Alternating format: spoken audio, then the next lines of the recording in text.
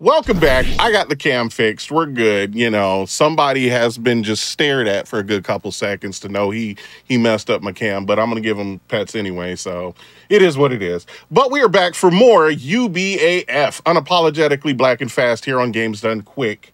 If you're watching this on YouTube, be sure to press the like button on this video and subscribe to the channel. We got GDQ's next all-women and femme speedrunning event, Frost Fatales, is coming up March 3rd through the 10th. The schedule is out now. Use !FF in Twitch chat to learn more. Prize submissions are open now until February 28th. Go to gamesdonequick.com/framefatales for more info. Just remember, last thing is, remember your subs, Prime Gaming subs, gift subs, and bits cheered on a GDQ Twitch channel not only help support Games Done Quick's Hotfix, but as you've seen today during our runs, also, you know, alters the game to help our runners do the best they can. So, you know, I'm just saying, might as, you know, just help out, make all these wonderful speedrunners, let them have, you know, the good runs and all the good luck and all the fantastic stuff there. If you enjoy watching speedruns, please consider contributing to the channel. And with that, it has been an absolute pleasure to run, to commentate, to host today. Excuse me. I have been Big B's, your happy, helpful harbinger of hype. I am getting out of here. I am passing the torch to none other than the fastest and most fantastic feed on Twitch, the one, the only, J-Rock. Oh, that's my cue. Hey, what's going on? First off, major shout outs to Big B's for pulling the double duty today with the excellent hosting throughout the entire afternoon and even opening up with a run. Like, that's been phenomenal. Like, can't show enough love to that. Also, major shout out to Nasani for the Sacred Stones run. That was also a great game. Played that game as a kid, so seeing that played the speed run of it was so dope. But hi, I'm gonna be your host for the remainder of the evening. I'm J-Rock. It ain't about me. Enough of that. We're just gonna give it to the next runner. Runner of the year. You run the entire Musashi series, if I'm not mistaken. I do. The homie. Too much melody? Yeah. You want to take it away from here and tell them about All right, yourself? I'm Yeah. sorry. So, like you said, my name's Protokami. Appreciate y'all for being out here. I run the full Musashi series. Most people don't know, which is crazy. This game actually has a sequel, Samurai Legend Musashi. If you hate yourself, go ahead and play it. It's not a bad game. There's definitely more misses than hits for it. But definitely worth checking out. Definitely cheaper compared to this game. I think it's like 10 to 15 bucks you can find online. But this game right here, Brave Prince of Musashi, definitely a cult classic, a JRPG favorite of mine. My first RPG that I ever bought with my own money and experienced. So this one and Tales of Symphonia, those are the two that have stuck with me throughout my entire life. Strong. Yeah. Real good game. Real good game. I highly recommend, for those of you that don't know about this game, I highly recommend it. Couldn't give it any other praise higher than that. But we'll go ahead and get it going. We're gonna do a 3 count in 3, 2, 1. Let's do it. Let's go. Yeah. I'm excited for this. I'm so excited for this. Let me make sure I got this pulled up here. Yep.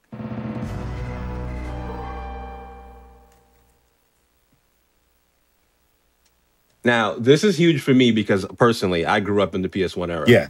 So seeing games like this, I didn't play this when it released. I played the demo.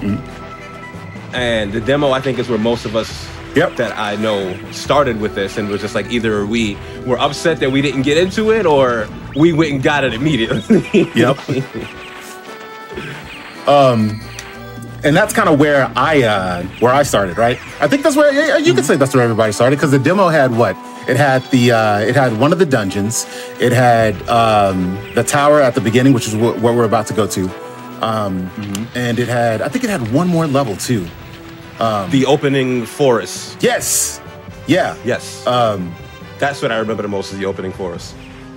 So what you guys saw me do just now, and I kind of messed up on it, and I'll get into why it was a mess up in a little bit, but I grabbed an ability called Gunshot because, you know, Musashi never gets caught lacking.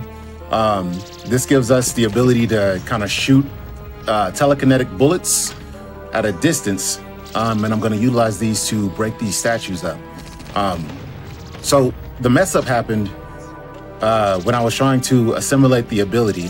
What you do is you kind of charge up a power, and then you can use that power to throw your sword fusion, and you have to like tap B as fast as possible.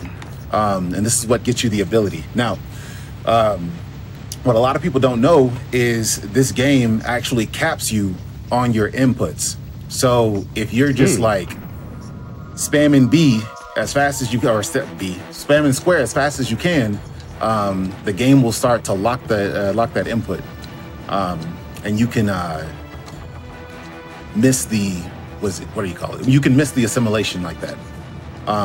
There's going to be something we're going to do to kind of fix that later on in the game, and I'll go ahead and explain it now. It was discovered a few years ago that if you have a second controller turned on during the gameplay, it removes that barrier. It also reduces your latency. And the reason why I don't do it now is because some of the tricks that I'm going to be performing at the beginning of the game, I'm kind of already used to that latency, so switching it up would kind of mess some things up for me. Going up this tower. Speedrunner habits. What's up? I said speedrunner habits. My bad. Yeah, no, you're good. You're good. So what we're doing here is I'm farming bats for money, and I got super lucky and got the 500 off the bat, so I don't have to do that no more. Which it's very rare to get. So you get a range of, I think it's 10, 100, and 500 on the money pieces. I forgot what the currency is called in here. On the coins. And a lot of times the first few waves of bats don't spawn anything at all. So you're just literally sitting here, you know, wasting a few seconds trying to get the money you need. But we actually got the 500 first try, so we're good to go for the rest of the game. This money is gonna hold us until mid game. We're just gonna pick up a few heals early on, and we're just gonna do our best to not utilize them until a specific dungeon. All right. So what you saw me do there, what you're supposed to do, you're supposed to utilize your assimilation ability again to assimilate one of those red guys. They have a ability called stun. You want them to walk over, step on the platform, hit stun, and then you can walk over. But if you stand just in front of the platform and have them swing, it gives you just as much time to walk over, grab the sword without wasting any extra time. Interesting. And then we've got, you know, everybody's favorite part, the woe jumps.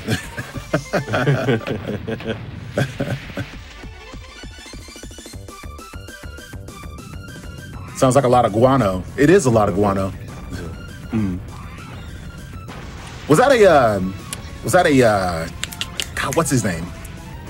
What's that movie that Jim Carrey did with the animals? The Pet Detective. Pet Detective? Yeah. Pet Detective. Also, were you just like holding all the way to the right and dodged almost this entire section? Yes. Sorry. Yeah. No, it was just like, wait, you should have. It looked like you were real close to falling right there.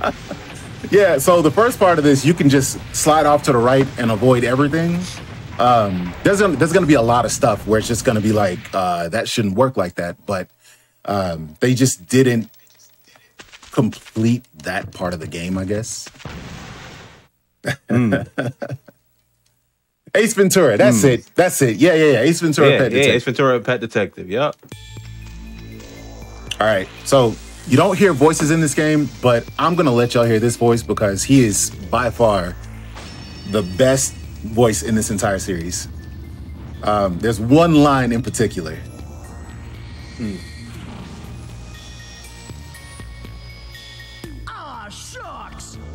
Shut up, you dumb gal, or else y'all gonna get a licking. Quality voice acting. Quality. I think I heard at least 3 different accents. Yeah. I couldn't quite pin where he was from. You know what? Never let him know your first or your next move. Yeah, exactly.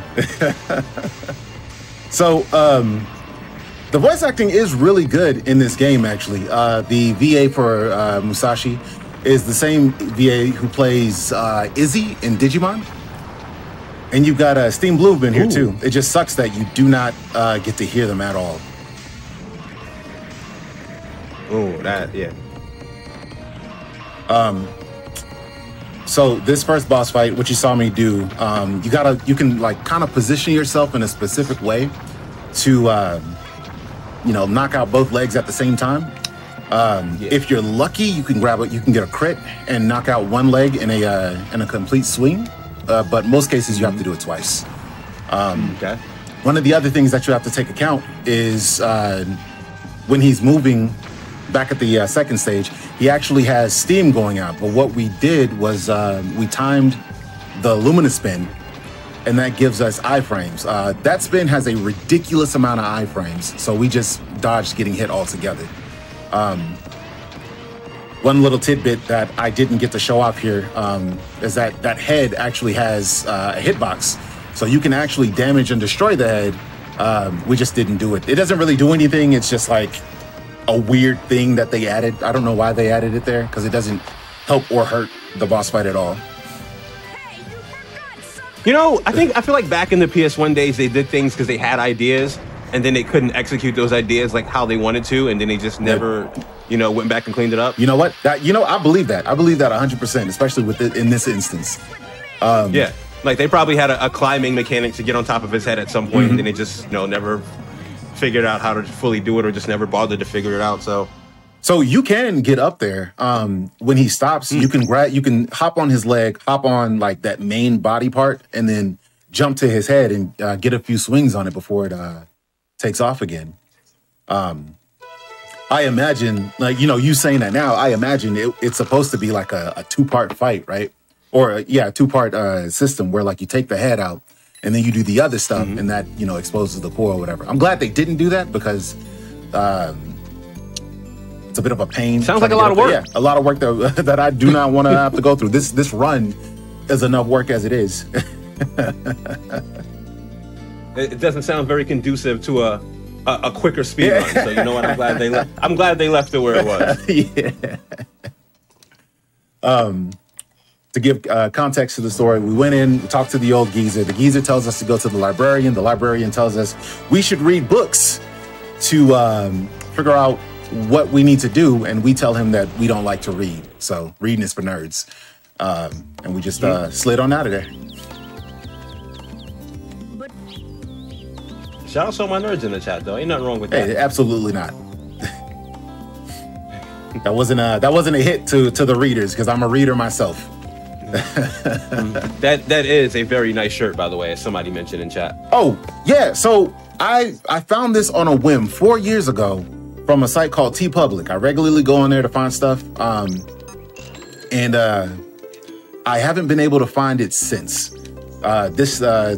You can see, you probably can't tell, but it's very faded. The art is wearing out, and it sucks. I typically make a habit of buying 2 shirts for this exact reason. Just wear this one out till you can't no more, and then grab the other one. Get the other one. Yeah. Yep. I do that consistently with hoodies and shirts that I like. If you got the money for it, it's a good habit, because they shrink and everything. I hate that jump. So what we're setting up for here is we're gonna grab this ability, not get hit by that guy, and we're gonna carry this ability all the way over to Twin Peak Mountains, which again is part of the demo.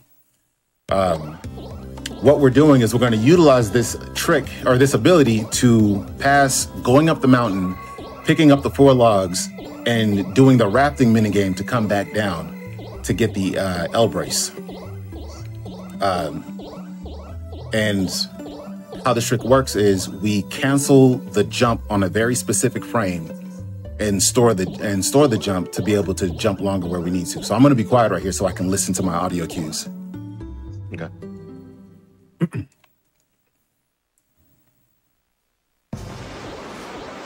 Okay, we got it. We're going to come over here. We're going to slide down, and we're just going to make our way, make our jump.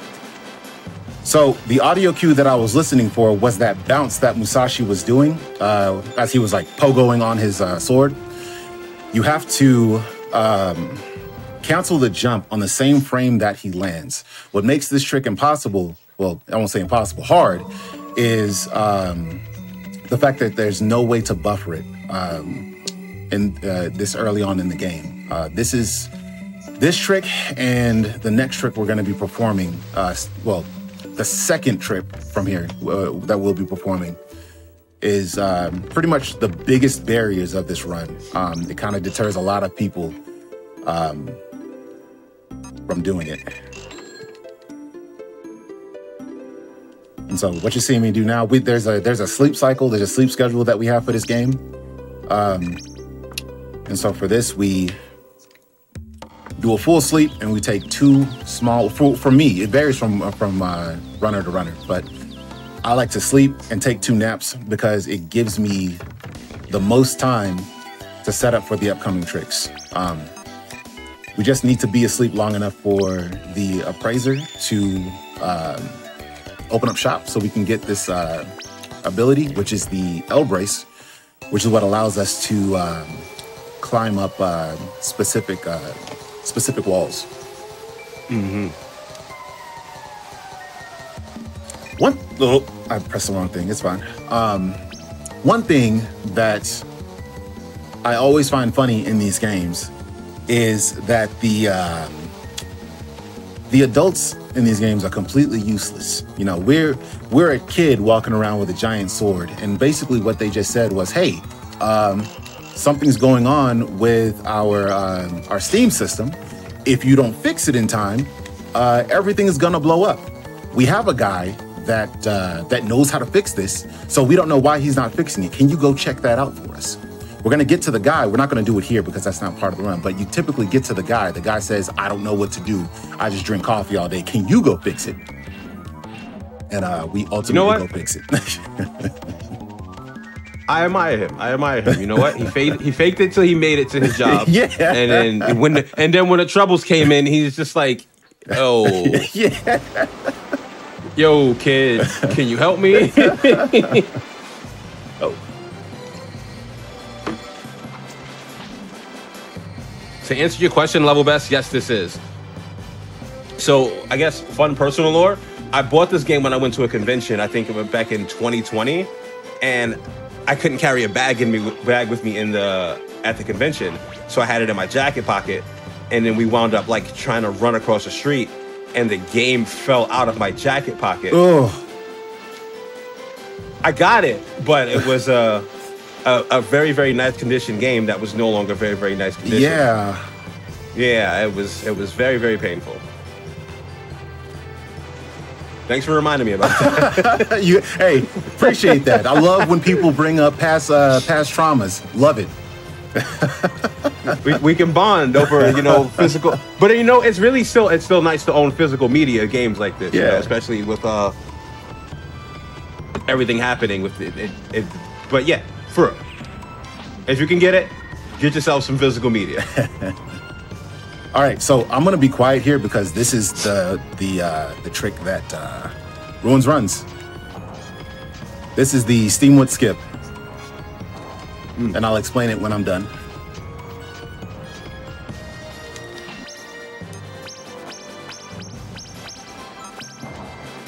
First try, let's go.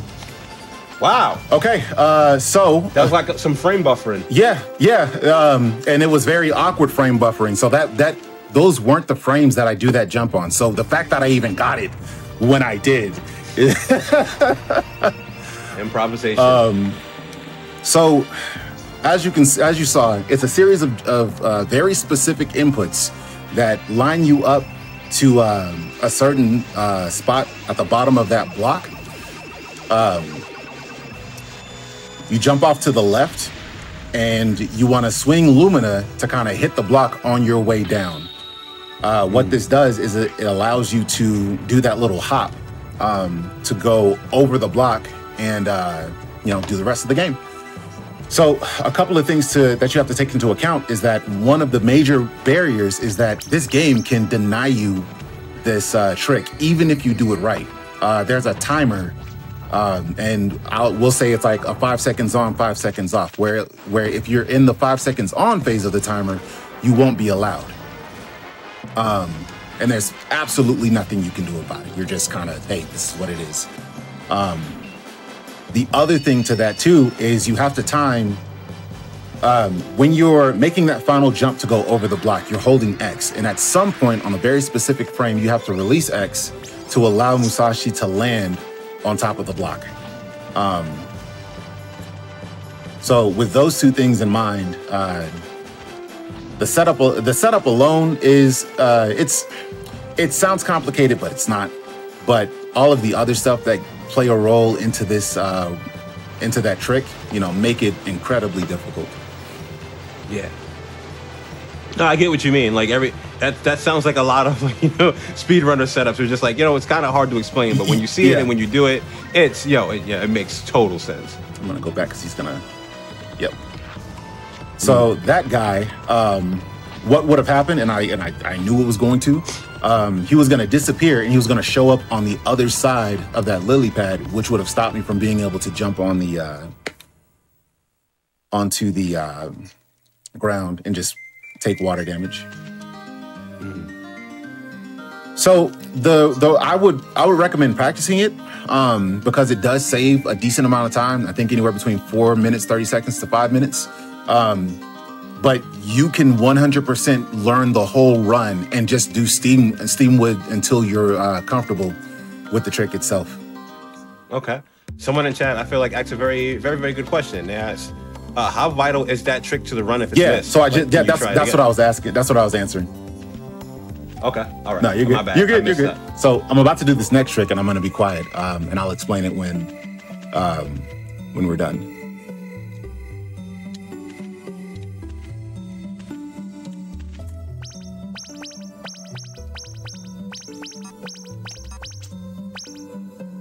We're just full of first tries tonight. Okay.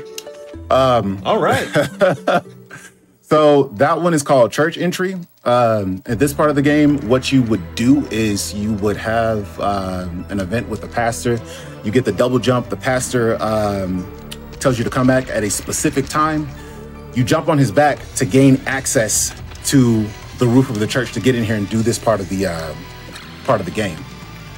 What I did was 4 frame perfect jumps onto the roof of the church. And to be more clear, that's not the roof of the church. It's the barrier that keeps you from being able to get on the roof of the church. And then I pause buffered 2 frames to the right because I knew I was up too high. And when you do a scroll swap, you reset, you put Musashi back into a neutral position. And that allows him to stand kind of wherever he is. And since we were like 1 to 2 frames above where we were, that allowed us to stand on that barrier. So now we're gonna do Church Escape. Just give me just a second. You gotta line yourself up.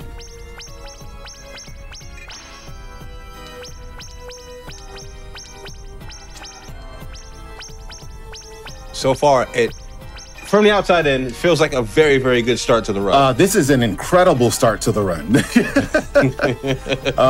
All right. Yeah, so getting all those first try, like that's like, we're doing amazing. And so again, what you saw me do was set up a series of jumps to get onto the barrier on the other side of the church roof to allow us to jump off, because we kind of going through that little mini boss fight and then coming out and talk to the pastor, that kind of put us in a different chapter. And in that chapter, the front door to the church is blocked out. So we have to figure out an alternate way to To get into the church? Yeah, get out. Well, get out of the church. I was gonna ask because those adults were just complaining about the Steam, and then we came back and there was no Steam. What happened? Oh yeah. Oh right. So we do a lot of chapter skipping. So the game just assumes, hey, they fixed Steamwood apparently. And so specifically, when you get the Earth Scroll, I believe is where the game kind of checks that flag of Steamwood being fixed, because you technically can't get the Earth Scroll without that. Makes a lot of sense.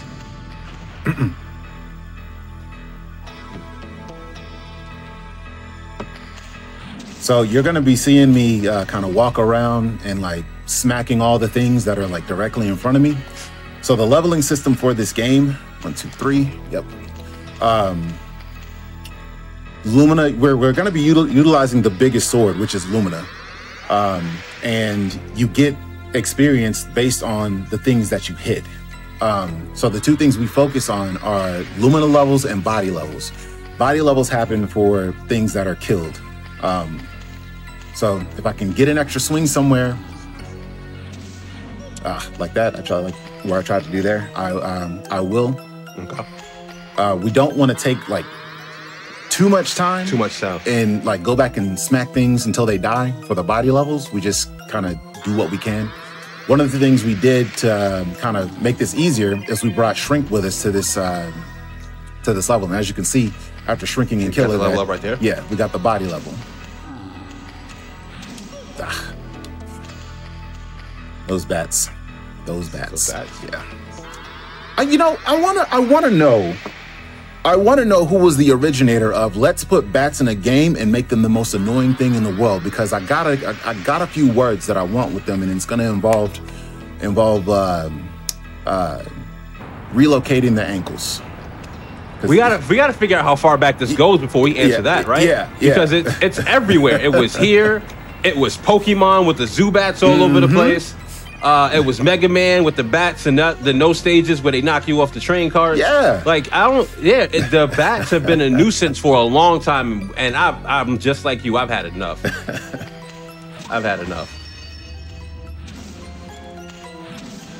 Also, another thing I want to point out here is that the soundtrack is phenomenal, and I've heard a lot of songs that have you been doing, but it's been like very, very short-lived because you've been going through it pretty fast. Oh yeah. But that song there was pretty good. I liked it. The soundtrack in this game, 100%. Like it sets one of the biggest things that if you want to sell me on a game, give it an amazing soundtrack, right? That the game itself could be absolute dog doo-doo water, but if the soundtrack is amazing, I'm sold. Yep. Chat's pointing it out. Zelda as well. Ghosts and Goblins. Yep. The devs have figured out the secret. They want to create a nuisance for the player. Yeah. Bats. Just put them in there. Bats.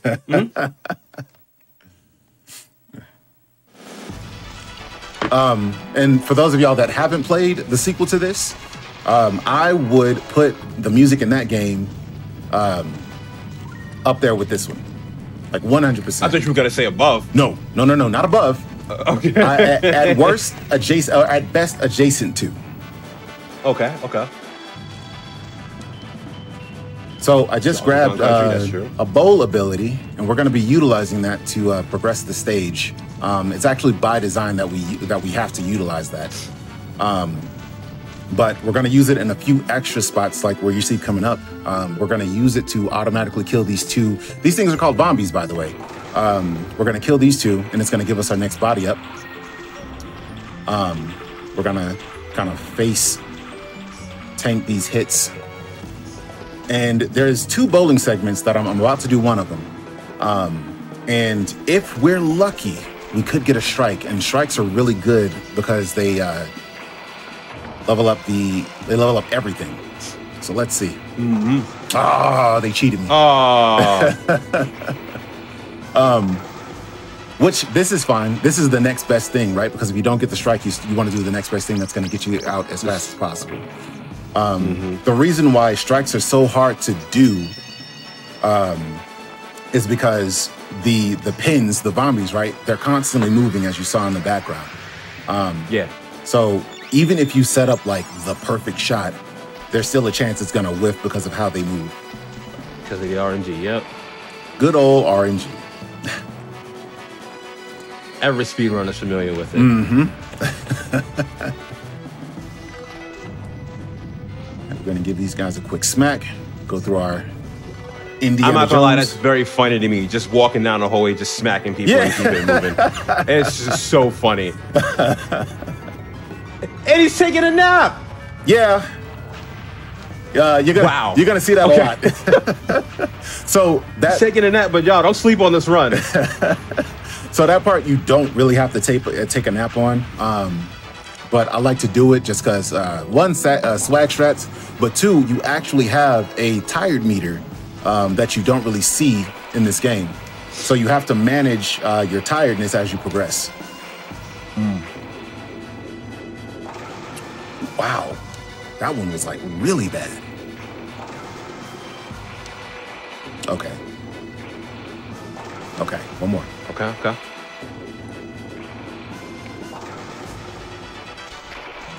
I will say, like, in all of my years of running this game, there have been only maybe a few instances where I've gotten like a really, really, really bad setup on bowling, and that was definitely one of them. I've never gotten a hit that goes into I don't even know what you would call that because that wasn't a split. It was the one before the split. But that was just rough. Yeah, you know what? Everything else has been great so far, right? Yeah, so, you get there's some give and take in this run. You know, it's fine. a lot of give and take. So I mentioned before that the heals that we have, I got them for a specific dungeon. So if you guys are noticing, like, I'm not healing, it's because I want to keep from using them as much as possible. The cool thing about this game is that Musashi naturally heals over time, and that also speeds up when he sleeps. So by the time we get to where we need to, I should have enough health where I can faceplant. Do what you gotta do. Yeah, well, take take a couple hits if it's needed. It shouldn't. You don't want to do that, but you know, smack that guy. Yeah, my favorite thing. Just smack him and keep it moving. I'm gonna do a bowl set up here. Get our another body up. I'm glad that lined up perfectly. He walked right into it. He did. He was a homie. He didn't have to do that, but he was looking out for you. I was like, you know what? Things were looking a little rough for you back there. My friends weren't giving you the strike, so yeah, I'll help you out this one time. All right, I got a tight jump here. I'm gonna be a little quiet.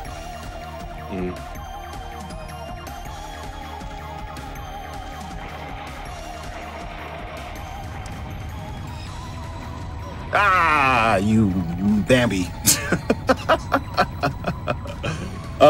So it's possible to that first jump I did was a tight jump, but it's possible to kind of go around that. Yeah. Hold on. Go around. Are those bats? Those are bats. They look annoying. They are here. And so there's something you can do that I didn't do when I first walked in. There's something you can do to keep them from hitting you when you first get going, and I flopped it. I wasn't thinking when I walked in. Okay. Make a quick jump here. All right. Nice. Also, this. I was just about to ask how the help situation looking. Yeah. No, we're good. We're good now. This song definitely in the top 3. Did not want to take that hit there, but it's fine. That hurt, actually. Yeah. 44? Yeah. Yeah, that hurt. So your defense is actually based on, you're going to see it flash every now and then, your mind. And you build that up as you walk throughout the game. So it's like an overtime base level up. There's really no way to manipulate it. Well, I'll rephrase that. There's no way to manipulate it to where it would be beneficial in this run, because you would have to do a lot of excess walking. Now, the downside to that is if you are too fast when you get into the later levels, everything already kind of one-shots you towards the end game, but it's kind of magnified if you're like on a really, really fast pace. So it's like, this sounds like physics class or something like that. When you're running into something faster, it hurts more when you hit it. Yep. Is that what I'm gathering from it? Yeah, you know what? That's real. I understand. I totally understand. I was like, I think I'm on the right page here. Yeah, that tracks. All right, I think I set this up right. Either I make the jump or I'm going to fall to the... Nope, okay. You didn't do it. That's okay. We'll make a tiny adjustment. There we go. See? No problem. Nice. So that jump is especially tough because you can't just make it. You're actually jumping off like a micropixel, subpixel, whichever one you prefer to call it. You're jumping off of a subpixel that just barely sticks out of the 5, 6, 7, 8 and jump. And jump. And stretch and jump. It's hard to explain, but imagine like you see this edge on the right side of me. There are micropixels that stick out every so often. So think of like in terms of a square. On the ends of those squares would be those micropixels, and we're utilizing those pixels to extend our jump long enough to make it to the other side.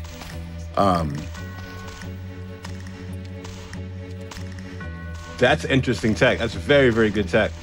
Also, shout out to Musashi for being the most grown-up child and already mastering the art of the 15-minute power nap.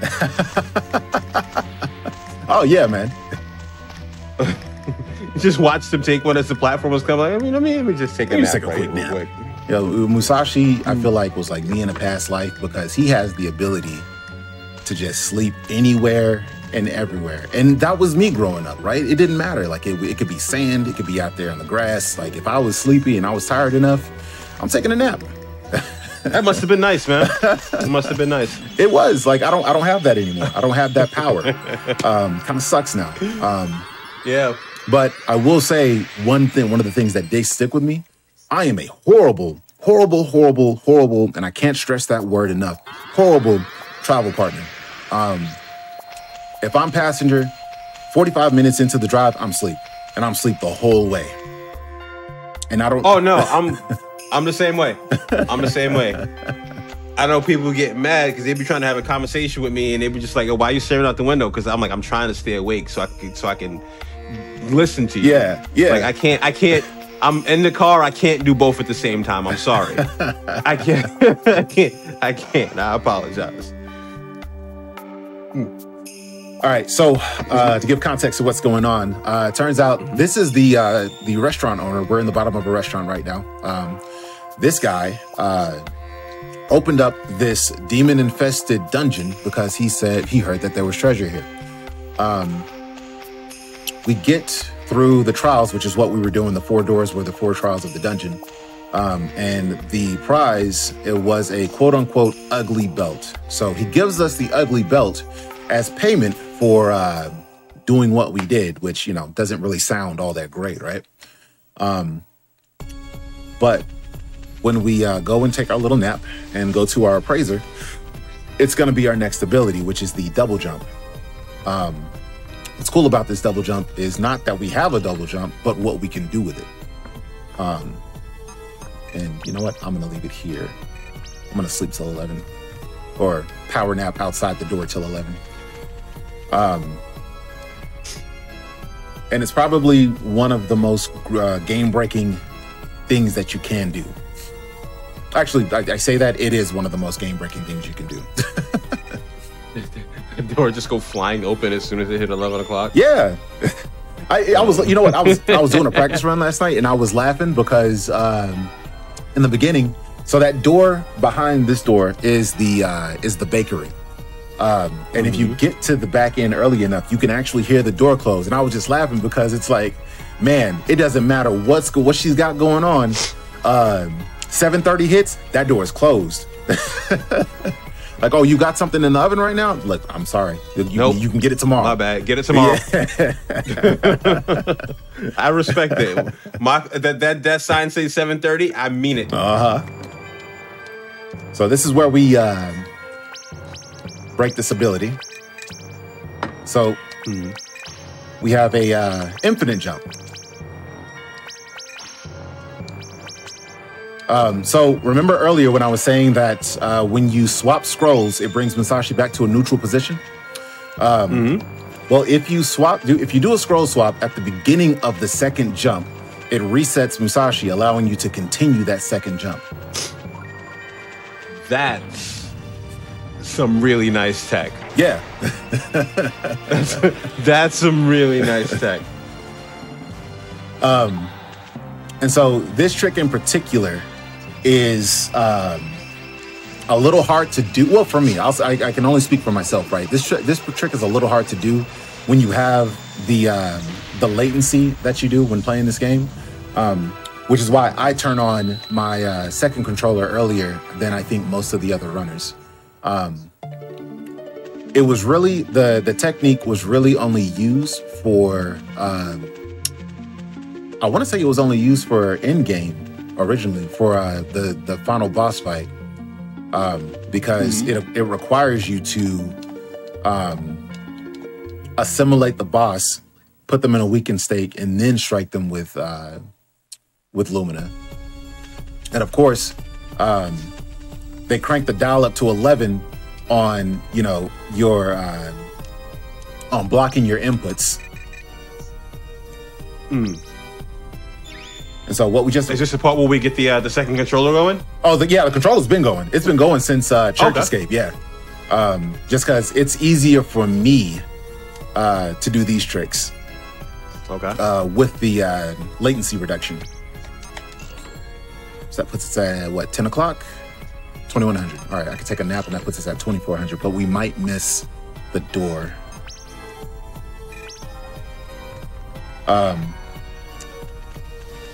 Yeah, this military time stuff. Yeah, okay, so we missed the door. Throws you off a little bit. Yeah, but it's fine. So the door opens up every 30 minutes.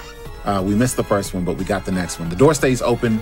The doors open up all the way up until, I think, 1:30 in the morning. So we have a little bit of time to do what we got to do. But after 1:30, that's kind of a dead... If you're running late and it hits 1:30 and you miss the door, it's kind of a dead run at that point. Or you can go back and sleep until the next night. Okay. I thought you was finna take a nap in front of the door. I'm like, with that zombie running around, I was scared as to where he was going when we missed that door. I'm glad it wasn't... So, fun fact is that out in the overworld, the zombies don't hit you.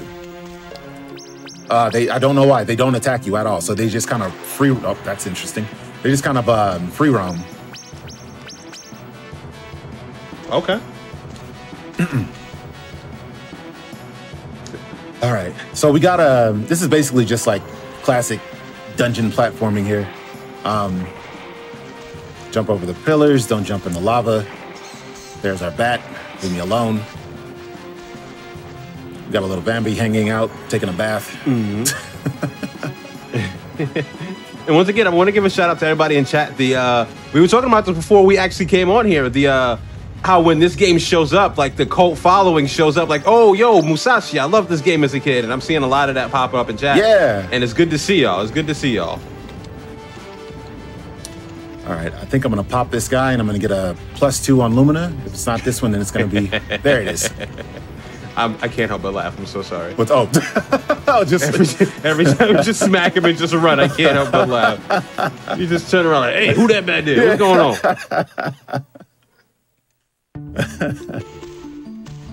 All right, we're coming up to our first boss fight.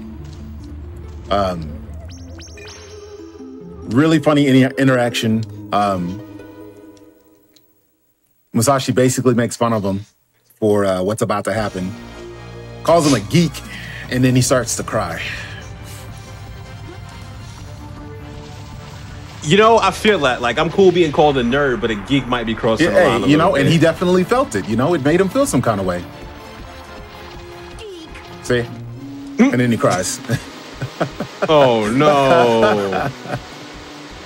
So, you know, it makes you wonder, are we the bad guys in this game? Because it kind of makes us feel like we are. Based on that reaction, yeah. We've heard 3 dialogue lines this entire run, I think. All shucks and geek, and I think, I can't remember what the third one was, but based on those, I would say that we're the bad guy. Okay, so what you just saw me do, that's how the boss fight is intended. But I actually got an early kill on that. We wanted that because he has a phase where he can't be touched. It's when he goes into a blue flame, and it imitates an animal. Mm-hmm. Oh. Okay, so he's going that way. You know what? I'm gonna let him. I'm gonna fly up like, oh, okay, we're doing random stuff now. RNG. Ah, got him anyway. Nice. There's a way to set it up to where he like kind of bobs in the corner, but that actually was that still was pretty good. It is a very nice touch how his tears turned into rage. Yeah.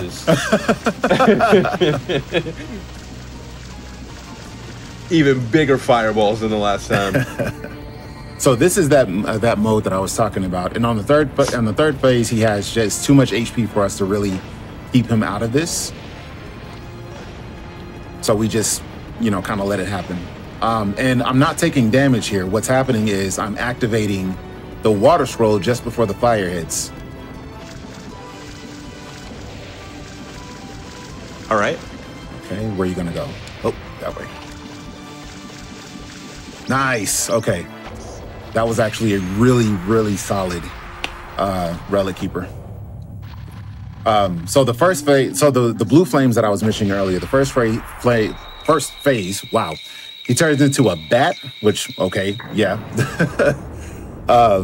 And then that last phase, he turns into, I want to say that was some kind of octopus. I don't know if he has a blue flame on the second phase or not. I've never done the fight long enough to see. Hey. Maybe somebody can confirm that for us. Actually, P-Man can. P-Man, if you're still here, actually Zach can too. Is there a animal phase for the second phase of this fight?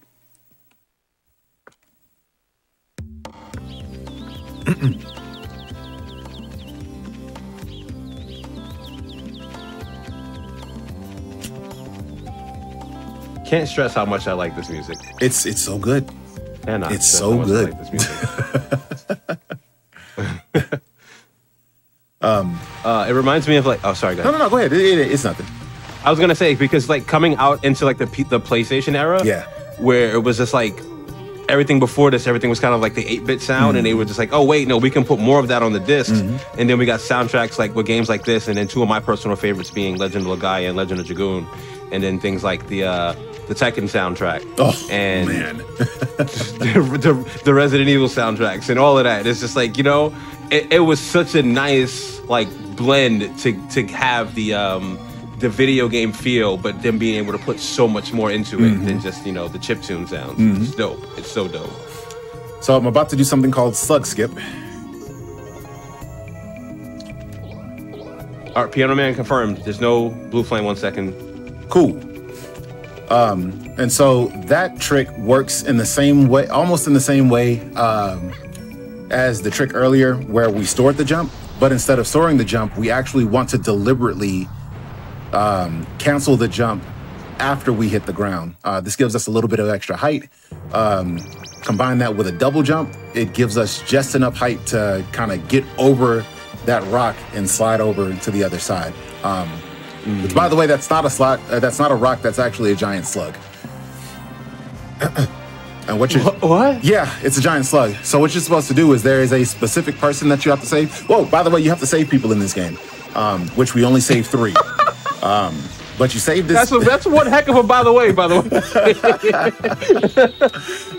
There's a specific person that you have to save, and she gives you rock salt. And this rock salt, you use that to shrink the slug down.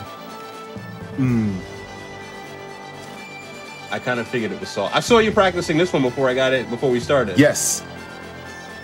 So this is the Kojiro fight. Kojiro is our rival. You can definitely see there is some inspirations from Sonic and Knuckles, which, 100% here for. So for this fight, what you want is the, not that, you want that. You want the Firebirds, because that's the fastest attack. You don't want those. The white bird. Yes, because normally what follows after those is a jump. Just waste more time. Don't do it. Oh, and he did it. Okay, he was very adamant on getting that out. So. He's like, I'm on the GDQ channel. I'm finna show them what I can do real quick. Yep, that's exactly what it was. But luckily, we actually got some decent crits on this fight. So, we did the trick to jump over the slug, and now we can't get over by normal means because the slug is still there. So, we're going to use the frames of the princess and have her use her butt to push us out. I thought you was finna to Goomba her Mario style, just like jump. Oh no, that was. She's just gonna nice. Put her butt in a very specific position, and we're just gonna slide on. Strong glutes. Yeah.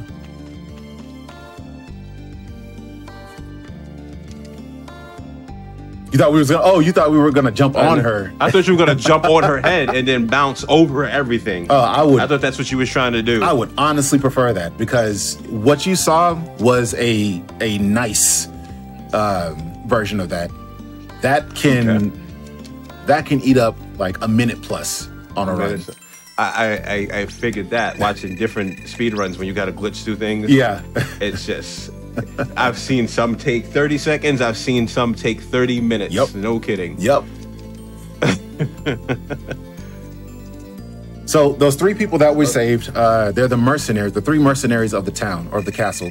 We're going to talk to them because they're going to tell us the secret location of the thieves that we were supposed to be looking for at some point throughout the game that we just like completely ignored. You know what? Everything else fixed itself, so why not ignore it? Yeah, right? exactly. But the reason why we have to talk to these guys specifically is because this is what gets us access to Frost Palace.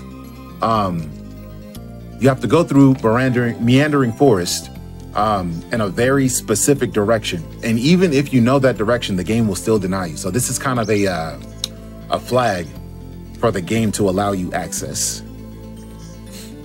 Gotcha.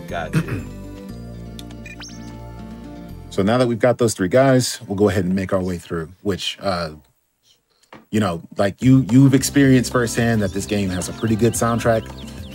Meandering Forest is probably, it's a top 3 for me. It's a really good song. Oh, we about to get a banger? It's a banger. Oh, man. I think what makes these games so good is that, they're orchestrated. I love that. Yeah. I used to play the demo of this all the game. We were talking about that earlier. I feel like everybody's first experience was the demo of this game. And to bring it back to orchestra real quick, I got another, like we were talking about this earlier, I got a classic, because I collect vinyl records of video games. I got a classic one of the GoldenEye 64 soundtrack. But it's not like the sound, the sound itself. It's actually an orchestrated version of it. Yeah. So it's incredible. That's if y'all can find cool. it, I highly recommend getting it. Okay, it's so good. Let me ask you this: how expensive is getting into that hobby? Because I've been wanting a Third Strike label, and honestly, I say I want the vinyl, I want the Third Strike vinyl, but I would do nothing but listen to Killing Moon all day. Ooh, yeah, I know, man. It's that's a lot of money, bro. I ain't gonna hold you. First off, you gotta invest the money in a good player because you want a good player. Yeah. And then if you're doing like video game vinyl, those are very, very hard to find at good prices resale. Got you. So like if you're just going to dig in some crates, you could go to like a local record store. You could get some good stuff. You might be able to get like a couple of classics for like probably like four for about maybe $50 if you're lucky, somewhere around there. But if you're buying them new, man, they're expensive. Okay. So I think the Third Strike, I think I've seen that one on a website, and I think I saw it going for like 70. Okay. That makes sense. That's like their starting point for things like that. Okay. So based on the amount of discs, the GoldenEye one I got was only 40. Okay. But I say only 40. But yeah, top of the list. It's expensive. Top of the list, if I wanted to, saying like, top 5 vinyls I would get would be this game, Klonoa, Third Strike. Does a vinyl of this game even exist? I don't know, actually. That's a good question. You know what? I'm going to answer that for you right now.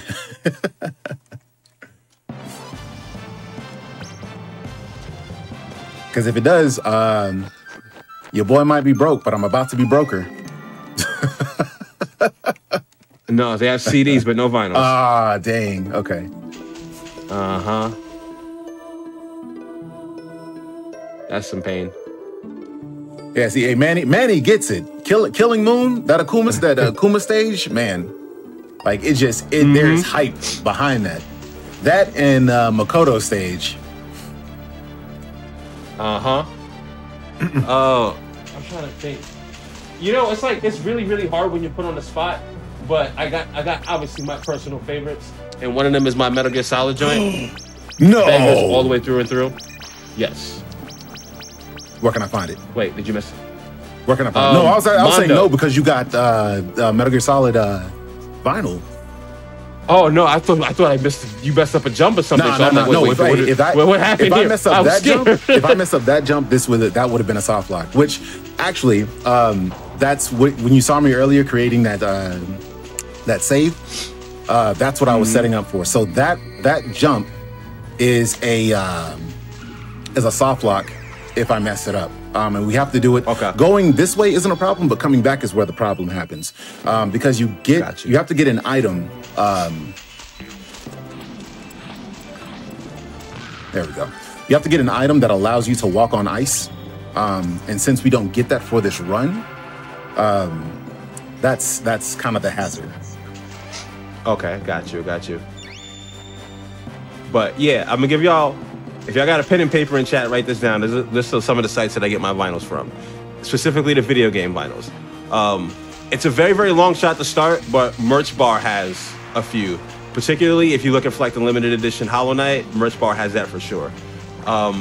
You can usually go to Black Screen Records. You can go to a place called Laced Records. 8-Bit Records also has some. Mondo Shop is where I got Metal Gear Solid and my Silent Hill trilogy. I mentioned Black Screen already, right? I think there's one more, but I can't remember right now. I'm gonna have to look this up for y'all real quick. All right, but yeah, remember those if y'all looking for them. Give me a second. Proto, I can get you that list later. All right, give me a second because this is actually... Okay. This is where the run could end.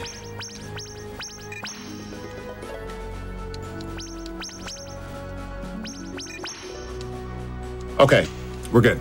Nice. So down there at the bottom, you saw like there was a little slope. We cannot do anything on those slopes because it's solid ice. So we get what's called the legendary shoes, which we only use it for this dungeon. But yeah, like I said, without them, if I were to fall in there, that would have been the end of the run. It's a wrap. Yeah. And I'm assuming we skipped those to get it. Yeah, we did. Actually, believe it or not, the shoes are here. But you know what? Faster to not get them. Well, it is more so because, the ongoing thing here is that any legendary item you get, you have to go back to the appraiser and have him tell you that's what they are. But there is an item that you can get that can appraise stuff for you. It's the legendary goggles. You're just putting that man out of a job then. Yeah, pretty much. And so the strat is to get the goggles, go have those appraised, and then go get the boots in this stage, so that you can do the rest of the run. Got you.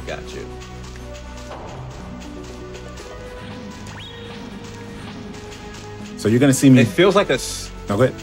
Sorry, I was gonna say it feels like a staple in long adventure games like this that there's either an annoying water level, yep, or one with a ton of ice. Yep. it's a staple.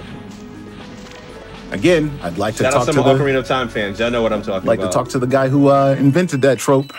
Got some choice words with you and your ankles. The water, ice levels, and the bats. We need to speak to both of you right now. So you're seeing me like kind of do some extra shots, and that's because come here, turn around. There you go.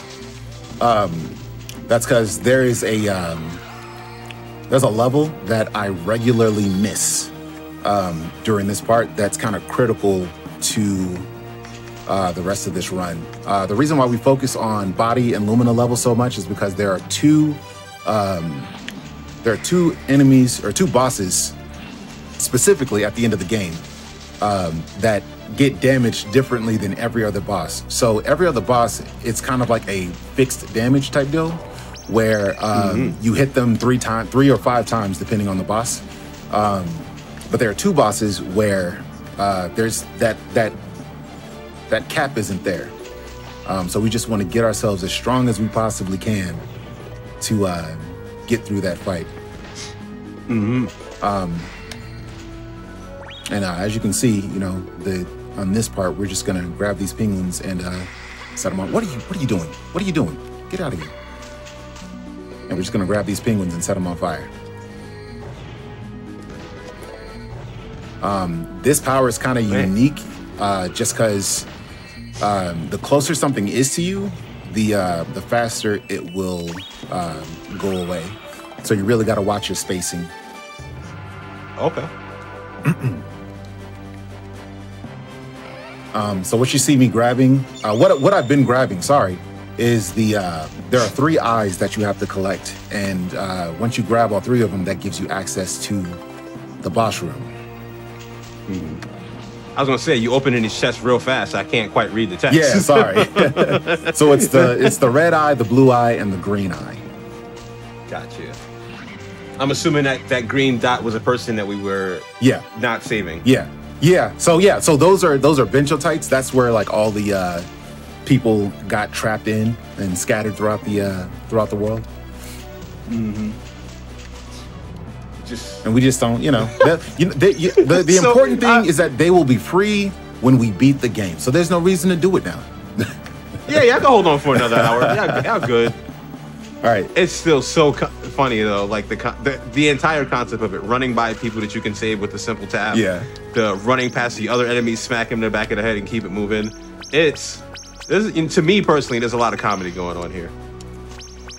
So I just did balcony jump. That is a really hard trick to do. It looked like it. It looked like he almost got caught on the rail. Yeah. Well, it's harder and easier. I'll say the other runners will say I'm doing it the harder way. It's harder and easier at the same time for me, just because the way that it's quote unquote supposed to be done is the better method. That way is definitely the faster method because it's just 1 jump instead of 2. But I've never been able to line myself up to get the positioning right to get that jump. So with that, it's two double jumps, and you also have to clear the balcony on the other side, but you also have to clear the stairs. I can't talk. You also have to clear the stairs because that's a slick surface and you're just gonna slide back down.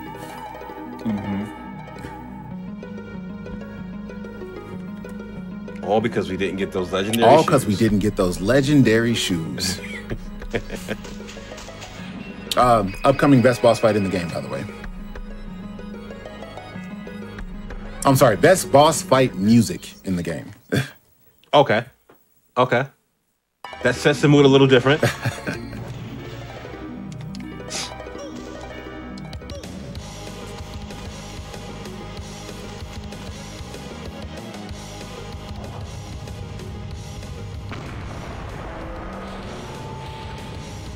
Oh, yeah, no, this is a banger. Yeah.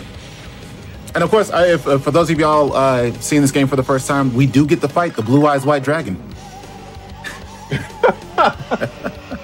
Oh my God, it is. It's got the same stare and everything. Yeah. Oh, and he's sleeping on him.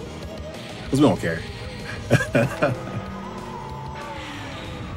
So typically what you want to do there is you want to hit him with the flames and you want to jump out of the way at the last minute just to kind of avoid that. But we're actually really good on health, so it's not a problem.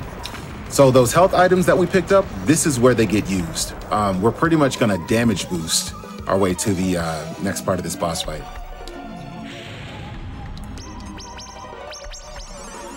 I was gonna say, you're cutting a little close there. You're scaring me. You scared me for a second. Somebody in chat said, Kaiba? Hey, I appreciate that.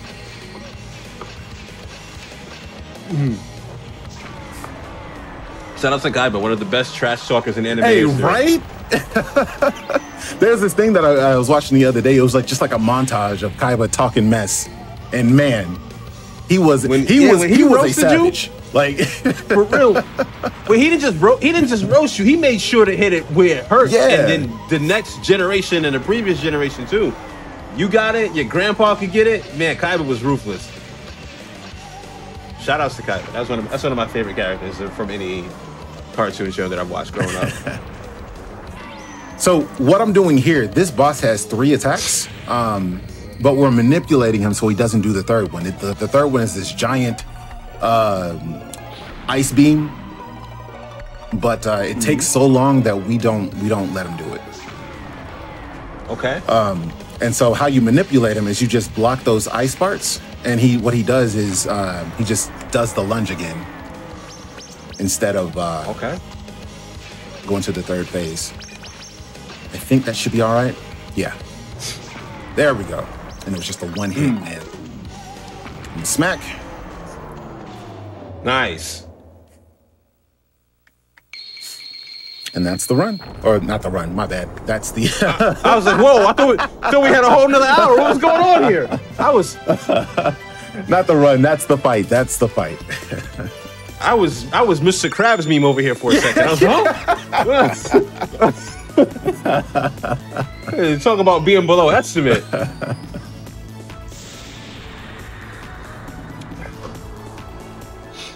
Oh, I was worried. I was so worried.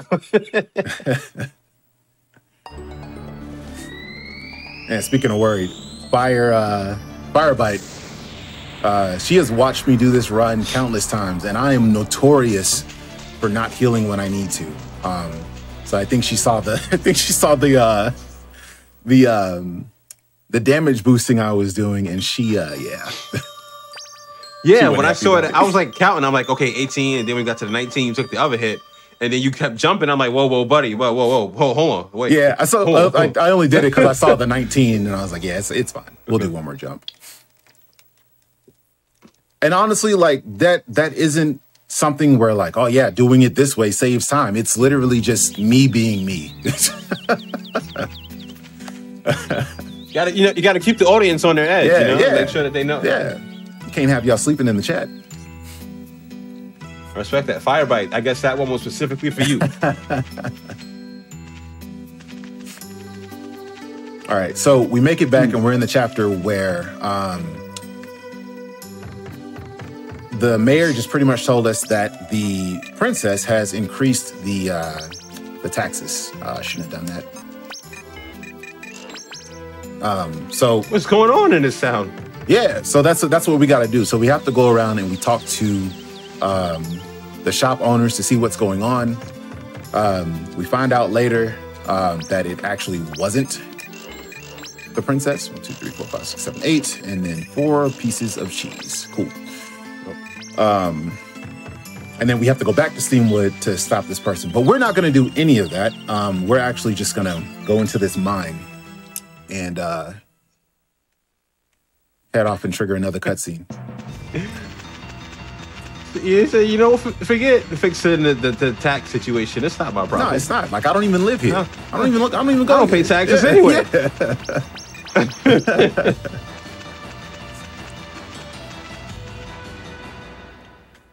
Oh man. Okay. So what are we headed to do now? I have to activate the water crest that we passed by earlier when we came down here to get the scroll. So these crests, you cannot do anything with them until you've beaten the crest guardians. That's what these bosses are. They're crest guardians. Okay. So once you've beaten them, you're able to activate the crest. This is going to trigger a cutscene that allows us to introduce ourselves to Ben and Ed for the first time, which this should have been done hours ago. Ben is also a really good VA. I'm going to let you hear one of his more famous lines. Okay. Who are you calling an imbecile? I'm not an imbecile. That's our guy. That's Ben. You could really hear the emotion behind it.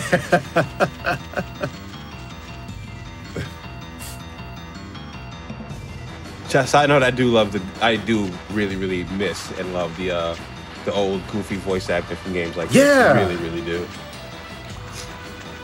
Hey, you know what? I'll say this. Like, there are two instances of goofy voice acting. This is what does it right. This game does it right. The sequel, absolutely not. The best way I can describe the sequel in terms of voice acting, it's like they had a $500 budget and they walked outside of the building and picked the first 6 people they could find. That's that's the best way I can describe the voice acting in that game.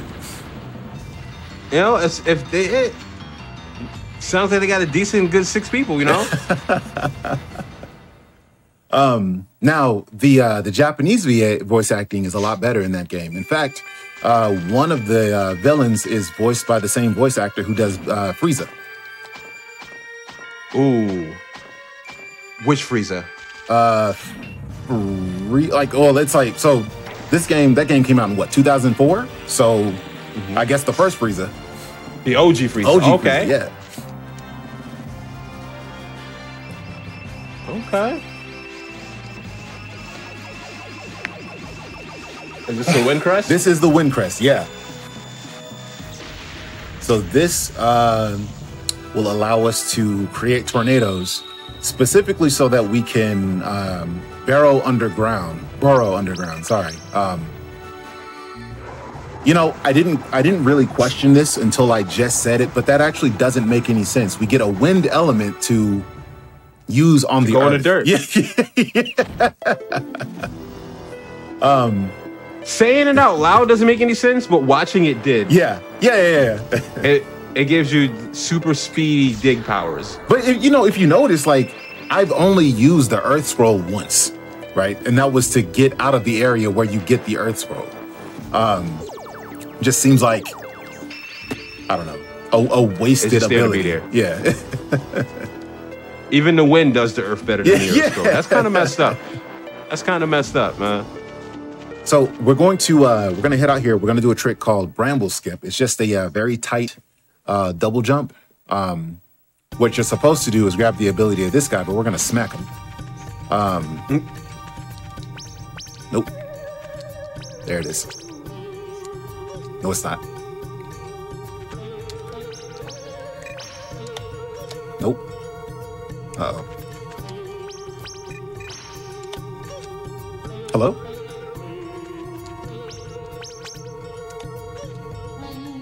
I think I'm doing it too.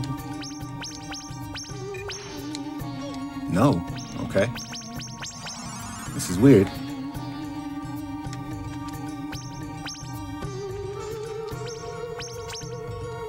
There we go. Cool. There we go. All right. So the reason why that jump is so tight is because the frames on those vines are a lot higher than they look.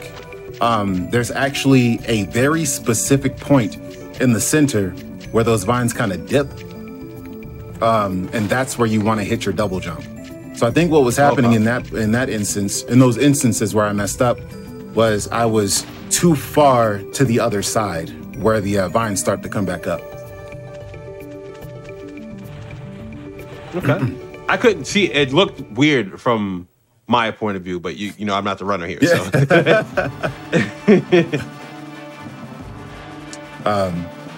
It's definitely one of those. It's one of the ones where you definitely have to put a little practice into, so you can familiarize yourself when you need to, you know, hit that double jump. Yes. You also have to make sure that when you're doing the double jump, you have to cancel on the first frame of the second jump, if that makes sense. No, I get it. Okay. One of those. And I figured that's like kind of an often thing, which is why we had the pause buffering stuff going on since like the beginning. Yep. Okay. So, we're gonna sleep for like 6 days. That's where I wish I could relate. Yeah. This is where where all the money we got comes into play. And what we're looking for. Have to accent. No, what's up? I was gonna say I'm gonna have to ask the chat if you press 1 if you feel like you need the same right now. Yeah. Just give me the week off, bruh.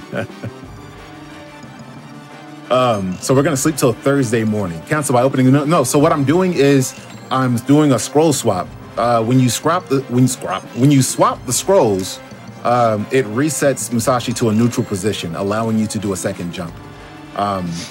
We utilize that also with a lot of other things too that allow us to land on specific platforms and barriers that we normally couldn't.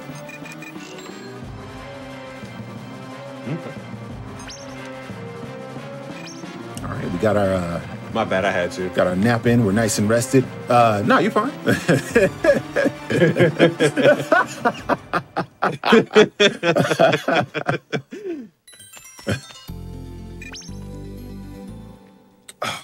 I was looking for water and I forgot I drank it all. Man. I'm in the same boat. But you know, now that I know you're out, I'm here with you until the end. I'm not gonna say I'm gonna run up and get some water now. We're gonna go through this together. We dehydrated together. Solidarity. I know PT's gonna watch this vibe back and say, "What are y'all doing? What are y'all doing?" Oh man. Is that a giant ant? Oh, right. So we had to use the gondola that we were supposed to go and find the part to fix and use it to hit the giant ant that was trying to get into that house and steal that guy's soup. Which sounds completely out of context and random when you're just bringing it up as a fact. Yeah, like we're speed running the lore, and when you speed run the lore like that, it's, you know, maybe I should have just ignored the ant in the first place. There's so many more questions. So there's a part of the game where you have to go through and find what's called the gondola gizmo, and you figure this out after you go and rescue the carpenter. Okay. And it's just a way that allows you quicker access when going to and from the castle. But also, it's, you know, as you saw, it's a key point for getting to the next part of the game. Oh, yep. We're gonna eat that.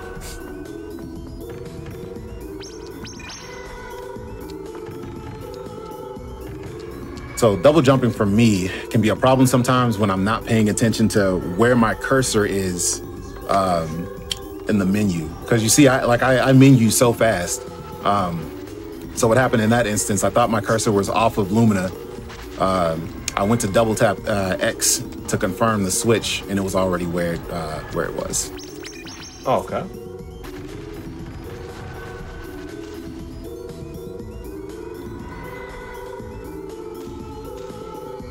All right. We've got wind blowing against us, so we're going to utilize the wind scroll to kind of get us through. Yeah, notice how we're using the wind scroll, not the earth scroll, chat. All right.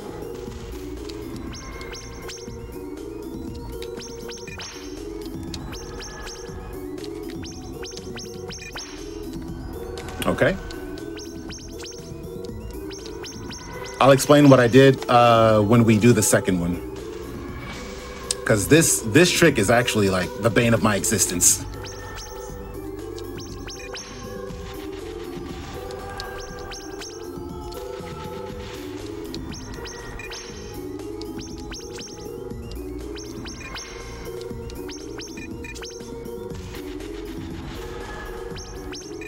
I gotta guess.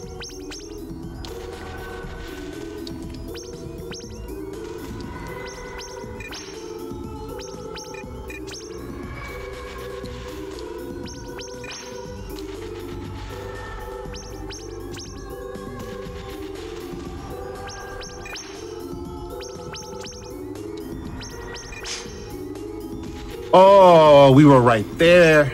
Come on. No.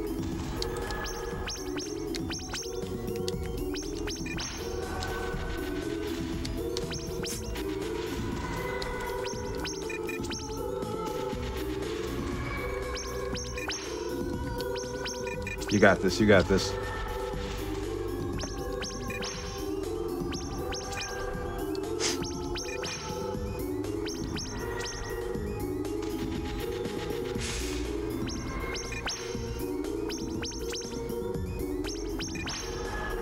There we go. Cool. Hey. Whew. Okay. All right.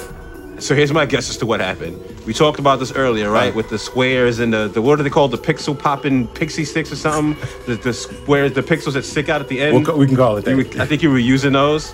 So no. To kind of like no. That's a good guess, but no. So what that was, when I was kind of pushing myself into the background, you're kind of wedging yourself between the dead space, between the background and that slope. What's happening is it's causing Musashi to not necessarily land anywhere.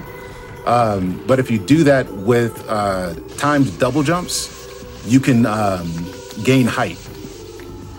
Okay. There are two problems with that. One is that there are specific frames that you don't really want to do that jump with. So anytime I was, almost up there and then you saw me just randomly slide back down, it's because I did it on a frame that doesn't work.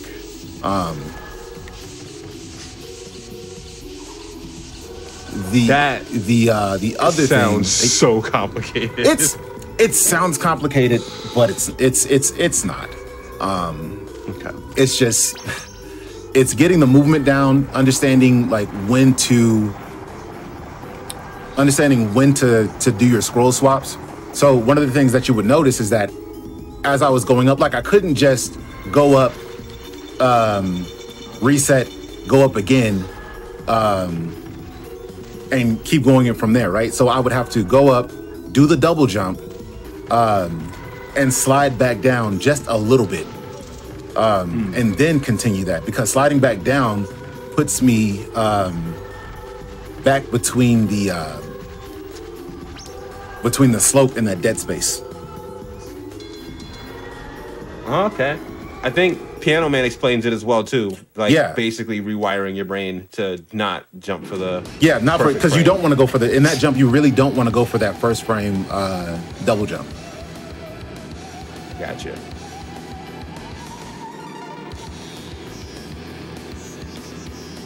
So, where would we be with a PlayStation Classic without a minecart section? Yep. So, you guys saw me intentionally take a poison. Musashi gets a 50% increase in critical strikes under certain conditions. One of them being poisoned, if he's tired enough, or if he has low BP. And so we utilize poison because... blood pressure? Huh? What happened? Never mind. You said BP and my brain instantly said blood pressure. Benchotite points is what the... Oh, okay. So the benchotites are the things those green things, right? That we use to save the people in? Yeah. So the precipice behind this game is that Musashi was essentially summoned here from a different world, right? So he's originally from Japan. And he was summoned here, and his life essentially runs off of benchotite. because that's what was used to summon him. I don't know how or why that works the way it does, but it does. So as you progress, as time goes on, your BP actually lowers naturally. And so what you're supposed to do is you're supposed to do things like bring food with you, like bread, so that you can refill that. But there's enough drops and enough opportunities for us to not have to worry about that. Keep that up naturally. Yeah. Good job. That makes sense. That makes sense. I don't know. My brain was just really worried at first. Yeah. Wait, we got blood pressure to watch this? Yeah. No, I get it. Yeah, I was about to say we're so prop enough that we gotta sleep. We can get heart attacks. That's crazy. This is getting too real for me, bro.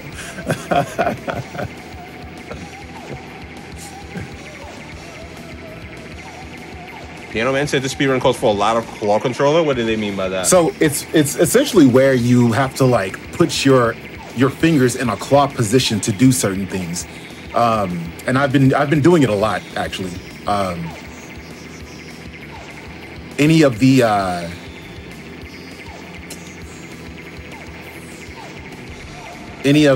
so for instance, church entry, early church, that was definitely a claw move. Okay. Just because it utilizes the X and the triangle button. Oh, I see. I get it now. So you gotta like put your hands over the controller. Yeah. So you're. It's kind of like how I play Tekken. So yeah, that makes sense. So you're utilizing your thumb, and for me, it'd be my index finger. Okay. I get it. That makes a lot more sense when I like or pointer sat finger. there Sorry. and visualized it. Yeah. I was this close to grabbing a controller to try to like mimic it. But yeah, that's exactly how I would play if I'm using like a controller to play a fighting game, that's exactly how I would do it. So yeah, I know exactly what you're talking about. All right. We're actually good on health, so we're just gonna go right along. Right. We're gonna make our way to the next boss fight, which is the Queen Ant. And this is where this is one of the fights where leveling up was kind of important, because this is a two-part fight. We have to smack her in the face to have her expose her core, so we can hit that to actually deal damage to the health bar. Okay. So the stronger we are, the faster that goes through. We really want crits, which is why we go into this poisoned. Wasn't able to get it, but should be fine. Another thing that we're gonna do is we're gonna stand here and we're gonna go to sleep. What we are waiting for, what we're trying to get to is Friday morning, which is called Sky Day. Okay, no crit again. What's the significance about Sky Day going on here? Sky Day is a very specific day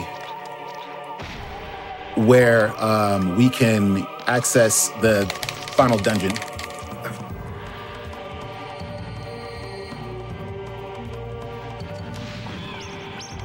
Oh man, 3 times. Wow. All right. So we're not even getting crits. What's the point of being poisoned? This game is on it. Okay. You know what? This is a good opportunity to sleep again, so I'll take it and stop whining. Style on them. All right, I'm gonna keep it there at 1. But this next hit should expose the core, and I bet it's gonna be a crit. I'm almost willing to bet anything. Oh, wow, okay. I'm glad I didn't bet nothing. Normally, that's how my luck goes with this. Said I bet anything, but I didn't say what anything was. Yeah.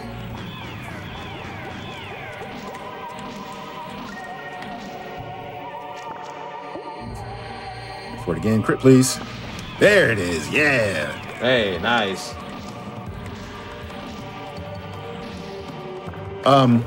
So you're seeing me kill all these things, and that's just to help build up my Lumina level. I'm gonna sleep till about, we're gonna stop right there.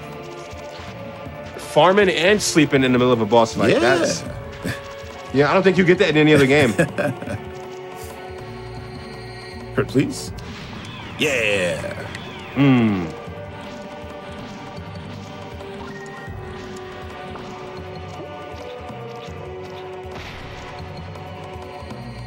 grab me. Wait, what are we standing on? We're standing on her body. Oh, all right, all right. That's gross. A little bit, yeah. Cool. We're gonna swap to wind scroll. I'm gonna do that. This is where the clone comes in. And last hit. So this Nice. phase, this boss has a 3-phase. And using the clone ability skips the 3rd phase. Impressive. That was a tech that was recently discovered. I say recently. I think it was within like the last year. That's what's up. I personally love seeing tech getting discovered for games, especially recently like that. Yeah. It's really nice to know that there's still massive dedication everywhere to these games. It's awesome. Hey, it was crazy because world record right now is 1 hour and 52 minutes. I want to say like a year and a half ago, 2 years ago, I think most of us were hitting the sub 2 portions of the run, and we thought that was it. Like it's not gonna get any faster than this. You know, we'll hit 155 on a good day, and then that's just gonna be the run. That's gonna be the fastest we can get. And then we had, who was it? Faropin and God, I can't think of the other guy's name. 2 guys from Japan came out of nowhere and just like blew this run out of the water. Which is cool because it opened up the door for new strats. It showed us some new tricks that we didn't even think to try and do. And it's definitely brought something fresh to this run. Yeah. No, that's dope. Whenever any type of run gets new life breathed into it, it's incredible. Yeah. Ganma. Yeah. Thank you. Thank you, Rick.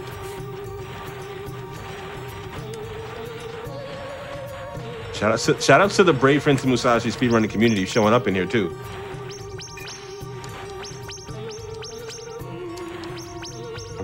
So this next trick I'm doing, it's just called Monster Jump, and it's just a series of double jumps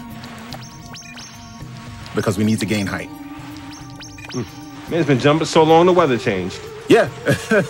So this is the time frame that we needed it to be on Sky Day. So this crest can only be activated on Sky Day. On a Friday. Yeah, on Friday, yeah.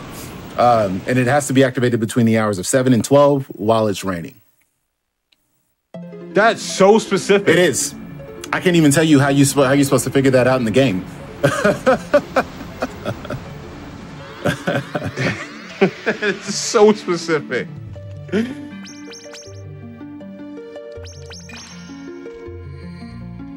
I'm gonna agree with Blackheart's Wings here. I think one of my favorite things that I found out recently was, I don't know how long ago it happened, but with the Final Fantasy X, when they figured out like how long you take to actually hit start on a new game changes the RNG of the entire run. You know what other game is like that? What's that? Link's Awakening for the Switch. Ooh. When you start the game, actually when you boot up the Switch is when the RNG actually starts. So that determines your route for the egg, for inside the egg. That's So if anybody's familiar with the game, you know how you have to get the book in the library in the town, and that tells you the directions you're supposed to take. okay.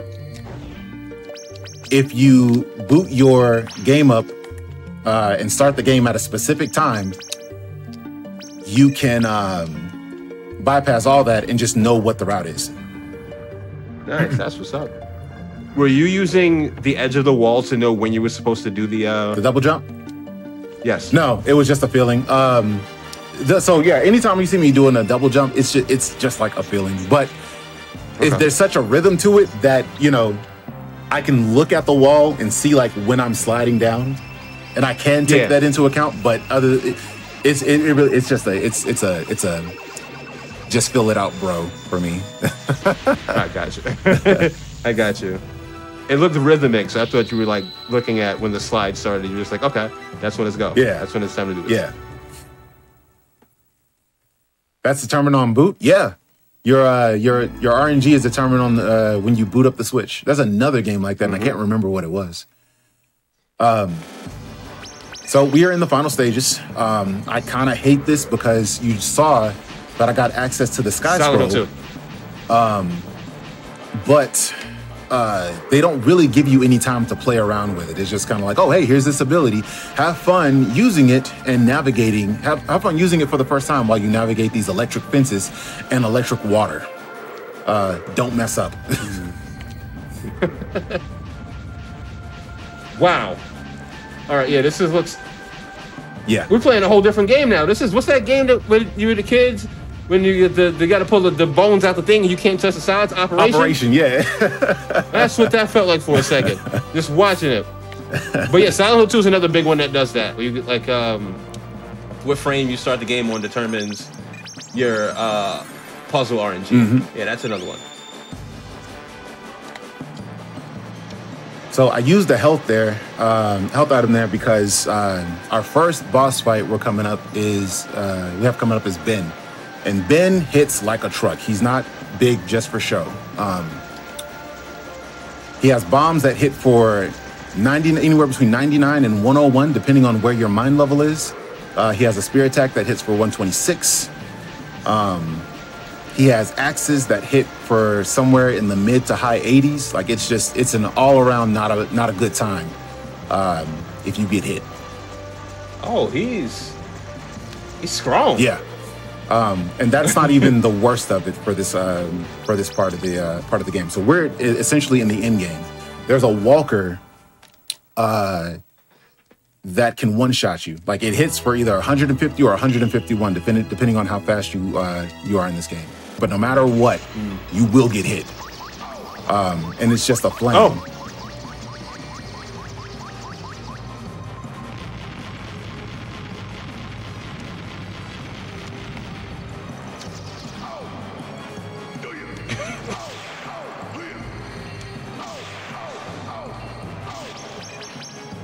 The sound he makes is so funny. Oh!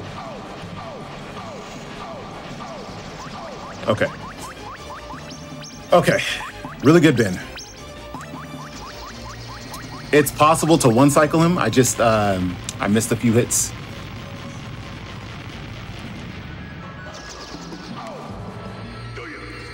There it is. Yep, that's Ben. Oh my god. Incredible. We need to find that voice actor in particular, and we need to speak to him. We need to get them an article and somewhere, IGN or something. Ask him, what the process was behind that. That was glorious. I can only imagine, like, hey, we've got this role, and I don't know how else to explain this to you, but we just need him to sound really, really, really stupid. Can you do that?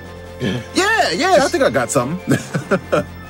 I'm not an imbecile. You want something like that? Yeah, that's perfect. Go for it.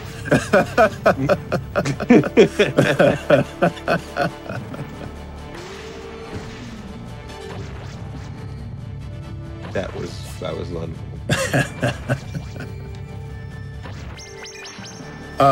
So we are in the maze part of this, and you have to go through a specific set of doors. And this is part of the game that I think tripped everybody up their first playthrough of this, because you find out the doors that you go through by looking at the calendar that John gave you right before we came up here. But it's never expressed that that's what you're supposed to do. It's just kind of like you exhaust all your you figure it out. You exhaust, like you're supposed to go through and like exhaust all your options, and then you look at the calendar and you're like, oh, those signs look like the signs that are on the door. Maybe I should follow the signs and see, if that takes me somewhere. Oh, I hate that. So I missed an opportunity to do a trick. It only saves a few seconds where you don't have to wait for this to come back down. If you line yourself up to the back corner of this block, you can actually use it to kind of push yourself upward to get on the platform and just kind of go through it from there. Worst case scenario is you take damage and miss and just completely miss it. But more oftentimes than not, what ends up happening to me is I take the hit, but I'm still able to get where I need to go. It hits hard too, though. It's like it hits for like 86. I'm gonna be quiet here because this is actually a really tight jump.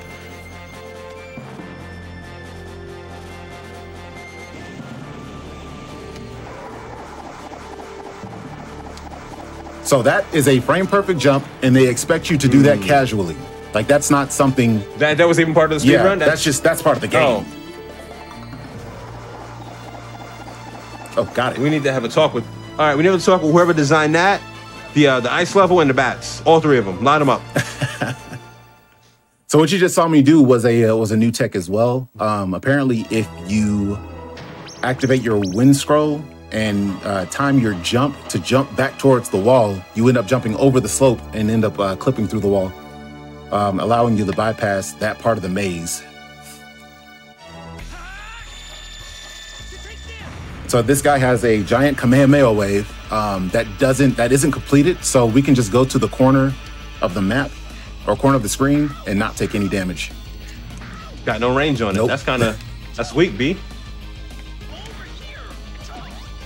Missed it.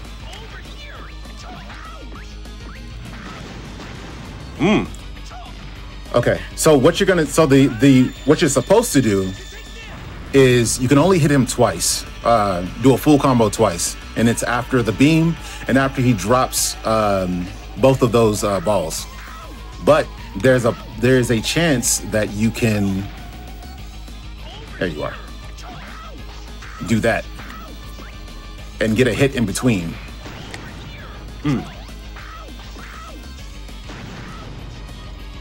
And what's cool is that I know you guys see me kind of in the middle of that fire, but like I said earlier, the Lumina Spin has a stupid amount of iframes, even when it's done.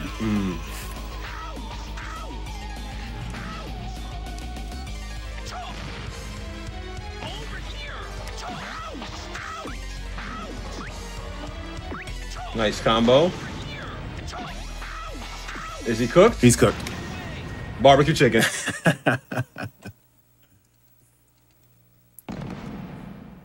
That was actually a really good run, or a really good boss fight. The timing for that, the timing to get the in between hits it's like really tight. You kind of have to start swinging at him right when he bounces the first ball, and like I said, the window is, I think it's like 2 to 3 frames. Oh, he's playing nice today. Thank you. That guy, I know that's random for y'all. So we have to grab this ability, Grenade. It's the fastest ability to get rid of these doors. His movement right there is what you want, but he can go literally anywhere he wants to. Anywhere. You know, I've never seen that part, but the tone in your voice told me everything I needed to know. Absolutely everything. I got flashbacks to some of the games I used to run, Resident Evil 2 and 3, when zombies would just completely misbehave. I felt that in my bones. Remember the maze, please. Thank you. Smack him and keep moving, my favorite. All right, let's see if we got it. Nope, okay, it's fine. Huh. There we go. So it was found also around the same time last year, that if you walk into the hedges at a specific angle and do a slide, it pushes Musashi in just far enough where you can just clip through that metal crate. That guy you saw me kill, it's not because we need experience or anything. It's because he is a nuisance. Yeah, that's not the word I was going to use, but yeah. You know, we got to keep it clean. Yeah, you're right. We got to keep it clean. But that is the guy that can one-shot you for 150. That's like 100% of what you could possibly have as health. Yep. Oh, that's not. No, you're right. That's not a nuisance. That's a run in there. So, any chance you get to take him out, you take him out.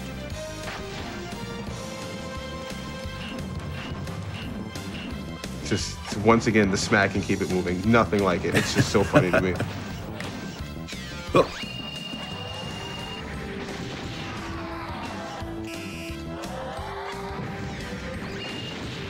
Are these metallic plants? Yeah, they are. They're fake. Huh.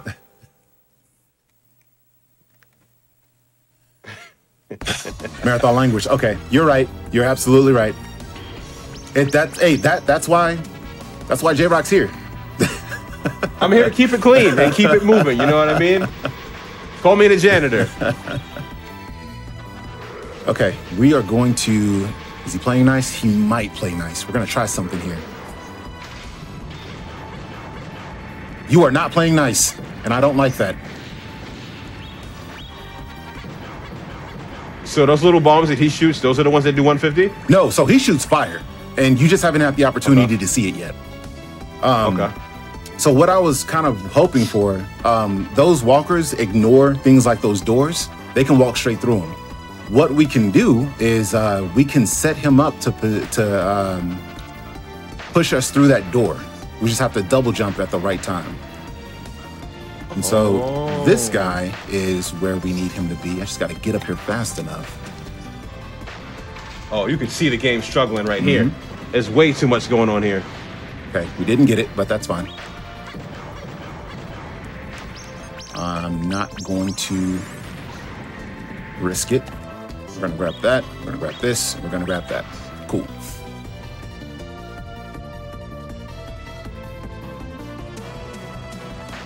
So that flame right there, that flame hits for 150. I saw it earlier and I'm just like, is that what he's talking Yep. about? That looks... Oh man, nah, you don't want to be the barbecue chicken. Once again, the soundtrack going hard though. It is. And so you get on this small platform and the devs were like, hey, you know what? Let's put these guys on this platform with you. Because there's nothing... Why would they do that? There's nothing scarier about having an unpredictable flame right in front of you. That can wipe you out in one hit. Yeah. You know what? You're fine. Yeah, you're not going nowhere. Hey, I think he's trying to get away from you, actually. Yeah. Actually, hold on. We'll use our cheese. The cheese? Sorry. Every time I hear cheese, I think of that one video. You know? Yeah. Guess what I got? Some cheese. Okay, what you just saw here, that's a setup. And I hate that setup. And I don't know why the devs did that. So what happens is if you're not ready for it, that guy's gonna smack you for 89. And that's just enough time for the walker to throw his flames out to kill you the rest of the way. Also, there's DDR in this game. I didn't know if you knew that. I do now. Are those dish plates in her ears? She's a mouse. Oh.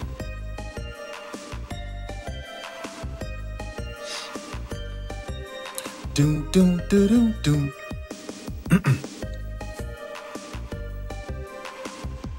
I'll let you focus up here.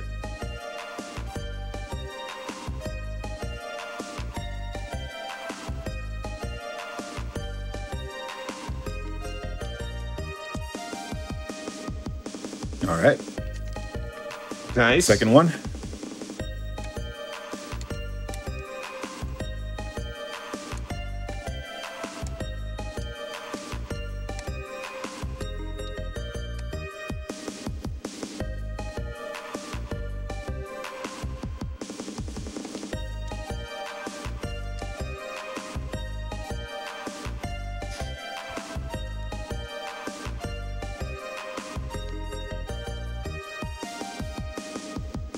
All right, last one. Okay, so she's going to do something that's going to make this sound like a not kid-friendly game. But it's just her dying.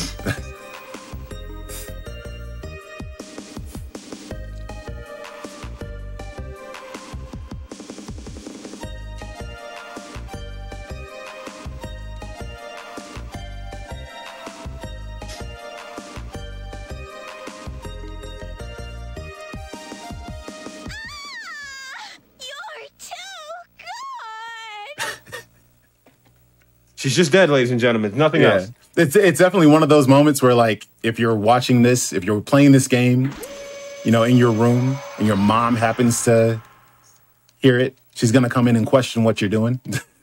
She's gonna walk by the door and just like do the double take. Yeah. Mom, it's fine. I was just doing a DDR game. Like, you sure? You sure that's what it was? Now even then you look bad because you're playing Brave Prince and Musashi. Yeah, You gotta be honest about what's happening here. Honesty is the best policy. Remember that, ladies and gentlemen. Hey, that's Princess Musashi! Inuyasha! You loser! Where are you taking her? So is everybody named after some type of food here? Is that what I'm getting? So yeah, so the everybody here has food-based names. This whole game is a food pun. So you are in the all-you-can-eat kingdom, and it is under siege by the Thirst Quencher Empire. You have Princess Fillet, you have Sir Ribson, you have a knight named Meatloaf. Like there's one of the mercenaries is named Meatloaf. So yeah. Oh my god. Yeah, no, that's good. That's good. We are I can't think of a single person that has played this game that likes this this boss fight. His name is Tower of Death, Todd for short. All my homies hate Todd. And the reason why I've never met a Todd that I like. Yep. Hey, and this is gonna be on the list because he is 100% pure RNG. And he's giving me good RNG right now. I'm not gonna hold my breath though. So you have all these eyes, and your goal is to find these eyes and give them a nice little smack. Wow. All right. This is going a lot Swimmingly? easier than normal. I don't know if Todd decided to get him some act right. It's up. Oh no, it's done. Okay, that's fine. Okay. What we're gonna do is we're just gonna navigate between. Oh, nope. I'll take the hit. Oh hey. Right in front of you.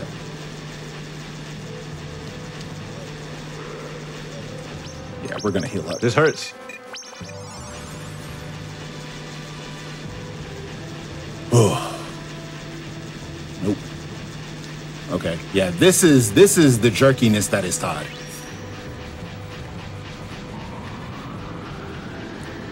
So there are 3 phases. There's the lightning wall, there's the solid walls, and there's the giant death omega beams.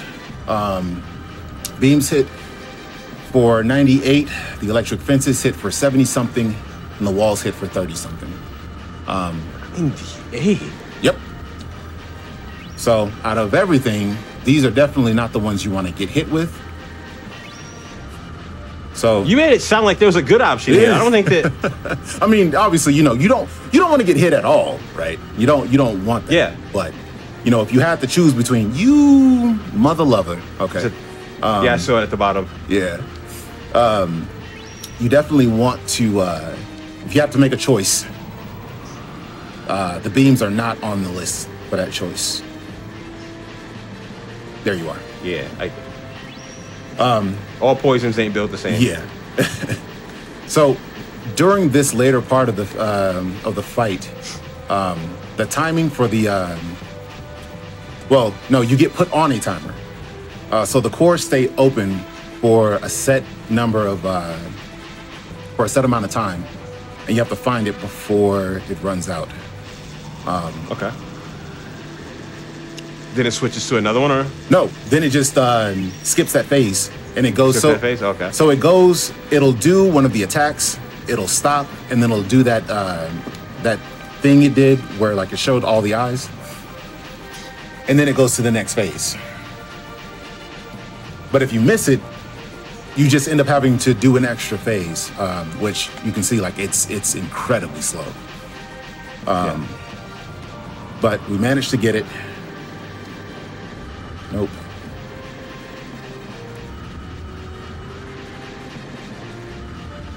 It's got to be behind me, and it was. Come here. No. Oh my God. Okay. Oh, Because we were getting pretty that close. was real scary. Yeah, no, we were getting pretty close on time for when the eye would close up. So definitely not. That wasn't the fastest, but it definitely wasn't the slowest. Yeah.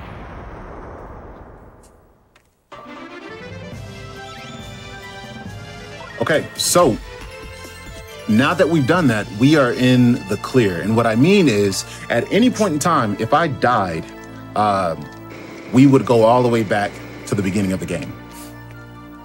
That's what makes this run so volatile. No, we don't save. But once you make it past Todd, they start you just before Dark Lumina 1. Or just after Dark Lumina 1, which you're about to see Dark Lumina 1 here in a few minutes. And it's not a boss fight, it's more just a chase.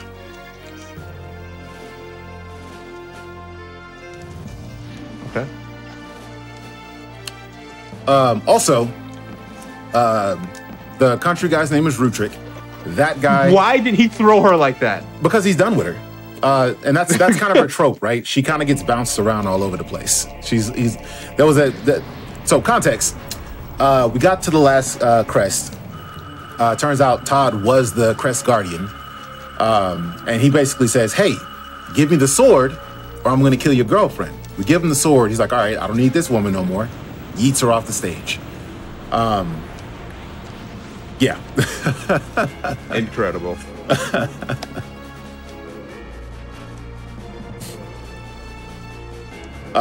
But so the country guy that you heard earlier in the game, his name's Rutrick. That guy's name is Flatsky. I didn't let you hear his voice. I'm sorry. But he has a German accent. Speaking of Flatsky. Yeah, Flatsky, like flat soda? Yeah, no, I said speaking of Flatsky. Yeah, that oh, dude is yeah. flat now, too. He's living up to his name now. Mm-hmm. That's foreshadowing, ladies and gentlemen. The dad has a German accent, weirdly enough.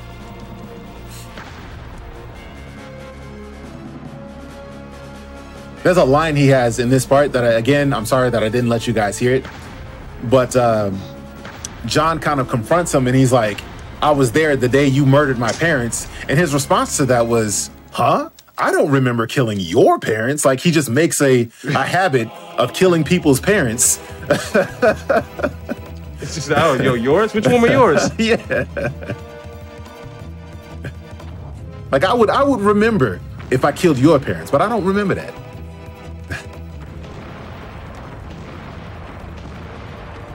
Okay, this is like, yeah, you said one of the chase scenes. Yeah.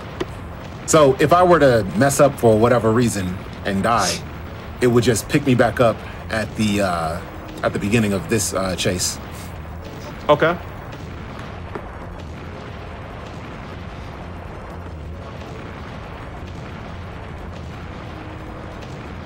It looks like the same pathway over and over. Yeah, yeah. Luckily, it's not long. I mean, for me, watching it kind of was because it was the exact same thing over and over. Yeah, no, it gets... Yeah. What's this? At that point, it's like, when is it going to end? Yeah, and I was going to say, getting to play this for the first time, that would be your thought process halfway through this. Like, does this just stop? Am I supposed to do something? Should I fight him? Am I supposed to die? Yeah. You turn around and find out that wasn't the answer. And I feel like most people went through that, right? I would have. Yeah. Not intentionally, though. It would have just happened. So, he absorbed our rival, and for whatever reason, that caused a transformation. And this is turning him into Dark Lumina 2, the second version. And remember earlier when I was saying that the princess has this habit of being thrown everywhere, just getting yeeted for no reason whatsoever? It's about to happen again. Actually, no, it already happened. So she got yeeted again. Got the Team Rockets messed blasting up. off again, you know. So messed up. Okay, I'm gonna be a little quiet here. I'm having a snack, so you go ahead. No, you're fine. Oh, what we eating? I mean, a volcano bowl. Tuna, salmon, veggies, rice, avocado, the works. You make it? No, absolutely not. Oh, okay. I was about to be impressed. You think I was sitting here cooking while we was doing this? Like, I didn't hear one skillet. That's crazy. No.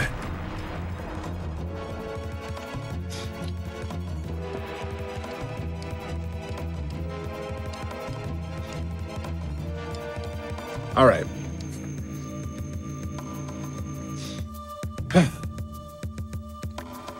So, turns out the princess was thrown just under the final place we do this last fight. Or the place we do this last fight, yeah. Survivor. Yeah, you know, she's got them good genes, man. Got that buoyancy in her skin.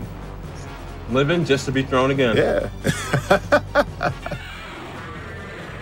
Okay. So this fight is pretty straightforward. Boop the Snoop 5 times and then smack him when he's tired.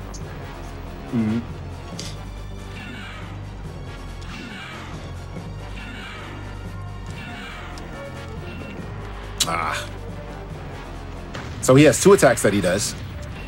That's the slower one. What we want is the fire. Okay.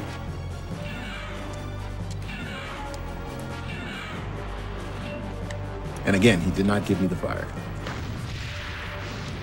That's okay.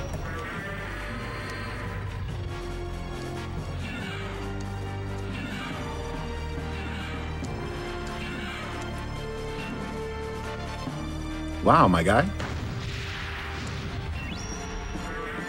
What is going on?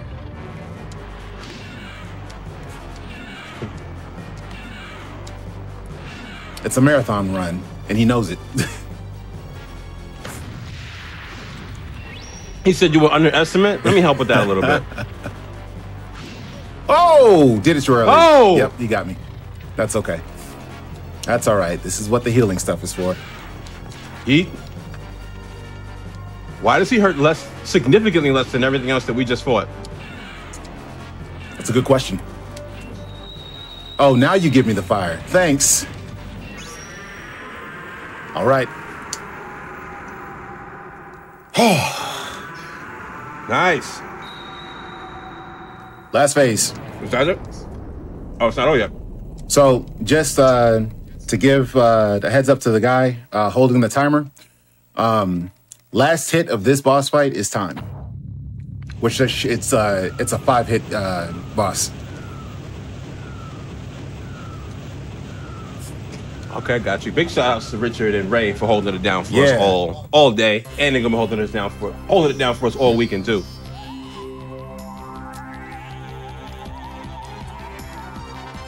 All right. Is that the dude from House of the Dead?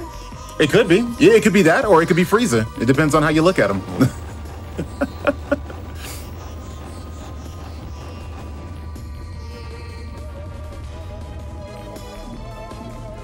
I'm invested. All right, I'm gonna do something kind of tricky here.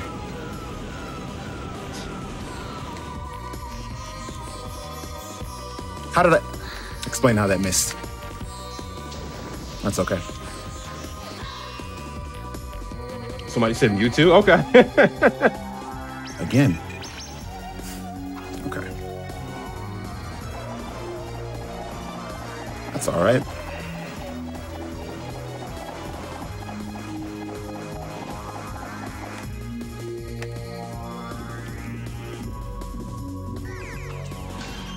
So the game wants you to hit him between phases, but there's a way to get some extra hits. And I'm not doing it because I'm throwing my heal here. I'm throwing my what you call it too early. 98? 98. Okay. I'm trying to make the adjustment to get this. Didn't get it. Okay. That's fine. Dang. So what sucks about this part is that he's very active. Oh, we got him right there? Yo! I didn't even know that was possible. Wow. Bet. Oh, we got it. Oh, we got it. Done. GG.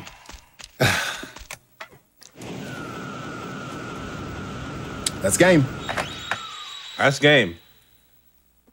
So that last hit is what I was trying to do on those other phases, but I was throwing it just a little bit too early. Like that fight is very specific in when you want to throw your sword. In terms of like your distance, you can't be too close because if you're too close, he's just going to activate into the next phase. But we got it. We got it. Gotcha. And we are. I was really pushing. I really wanted to impress y'all and do a sub 2 run. We were off by looks like 2 minutes and some change, but still, like this was a very, very solid run. Yeah. Wow, that's big. That was a very, very fun run. Very impressive.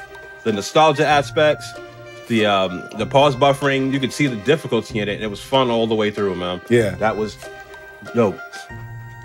Big round of applause in chats for Proto for this run. I appreciate it. Please. It's all because you went on vacation and like. Oh, we got a little cutscene. If y'all want to hear some voice acting. My child, you're correct. It is all my fault.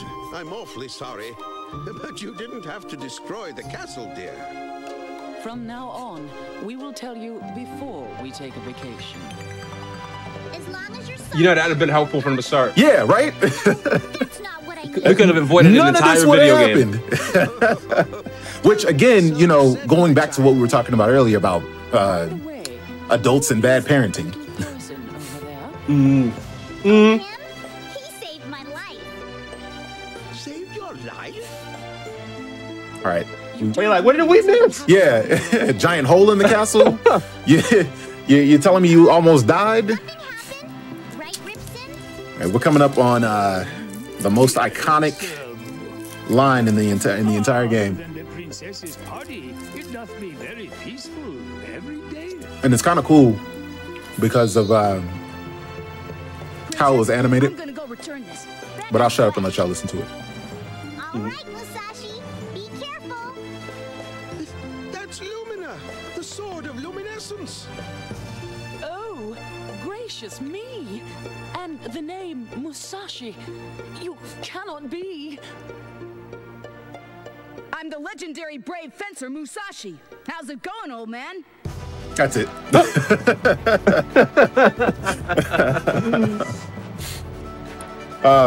But I Cut to credits. I like that they put emphasis on that, not because it was just like an amazing line or whatever, but like they really wanted to like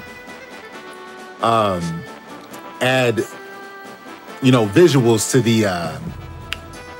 the dialogue. So like they showed him talking, or they animated him talking, you know, instead of like all the other stuff where they've got the animated, I'm gonna move my arm up and down while I speak type deal. There was points where there was like, we need to put effort into this. Yeah. That was it. That was it. That was it. And it was so worth it. To wait till the very end of the game to get it, it was so worth it. You know, I might say that to my boss when I go into work tomorrow. Yeah, hey, do it. Do it. And I need your camera on because I gotta hear it. I want to hear the response. You'll hear the response when you tweet, hey, I got fired today. Guess why? And you know what? Would have been worth it. Well, no, probably not, but I will say nothing less. This was an amazing. This was an amazing run, though, man. This was really, really dope. You want to tell the people who you are one more time and where they can find you? Yeah. So again, my name is Protokami. You can catch me here. You can catch me on YouTube. It's literally just highlights. Twitter as well. I also run a retro modification and repair shop where I repair and modify retro consoles. Right now, we are doing mostly Game Boy Advances and some along those series. Actually, you know what? Here's one thing. This is my baby. This is my pride and joy, and I love showing this off anytime I get a chance. This is a Game Boy Color. Show. It has a Suicune shell. It has an IPS screen, so it's a lot brighter. What the coolest feature that I like about this, though, is that at the bottom, where it says Game Boy Color, you can actually change the color on that. This was, like I said, this is my baby. It's a really cool build. Just some of the stuff that I do.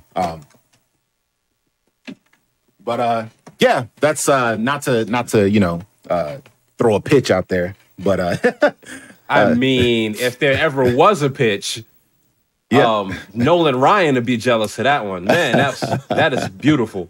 Appreciate it. But yeah, that's where you guys can find me. I appreciate the support from the community showing up and just being out here. I appreciate the people that that enjoy this game. I appreciate people that are seeing this game for the first time and enjoying it as well. Definitely, if you get the opportunity to play it, play it 100%. You will enjoy the story. You'll enjoy the game. You'll have a fun time from start to finish. That's all for me. That's what's up. Don't go anywhere, y'all. We got more coming up. We got the finale coming up next, but a couple things real quick first. Games Done Quick is looking for a new mainline event volunteer coordinator. Feel free to review the duties and apply at gamesdonequick.com/jobs if you're interested. And if you're watching on YouTube, be sure to press the like button on this video and subscribe to the channel. Like I said, don't go anywhere. We got one more run coming up next. We got the Kingdom Hearts 2 Final Mix finale. Quick break. We'll be right back into it, everybody. See y'all in a few minutes.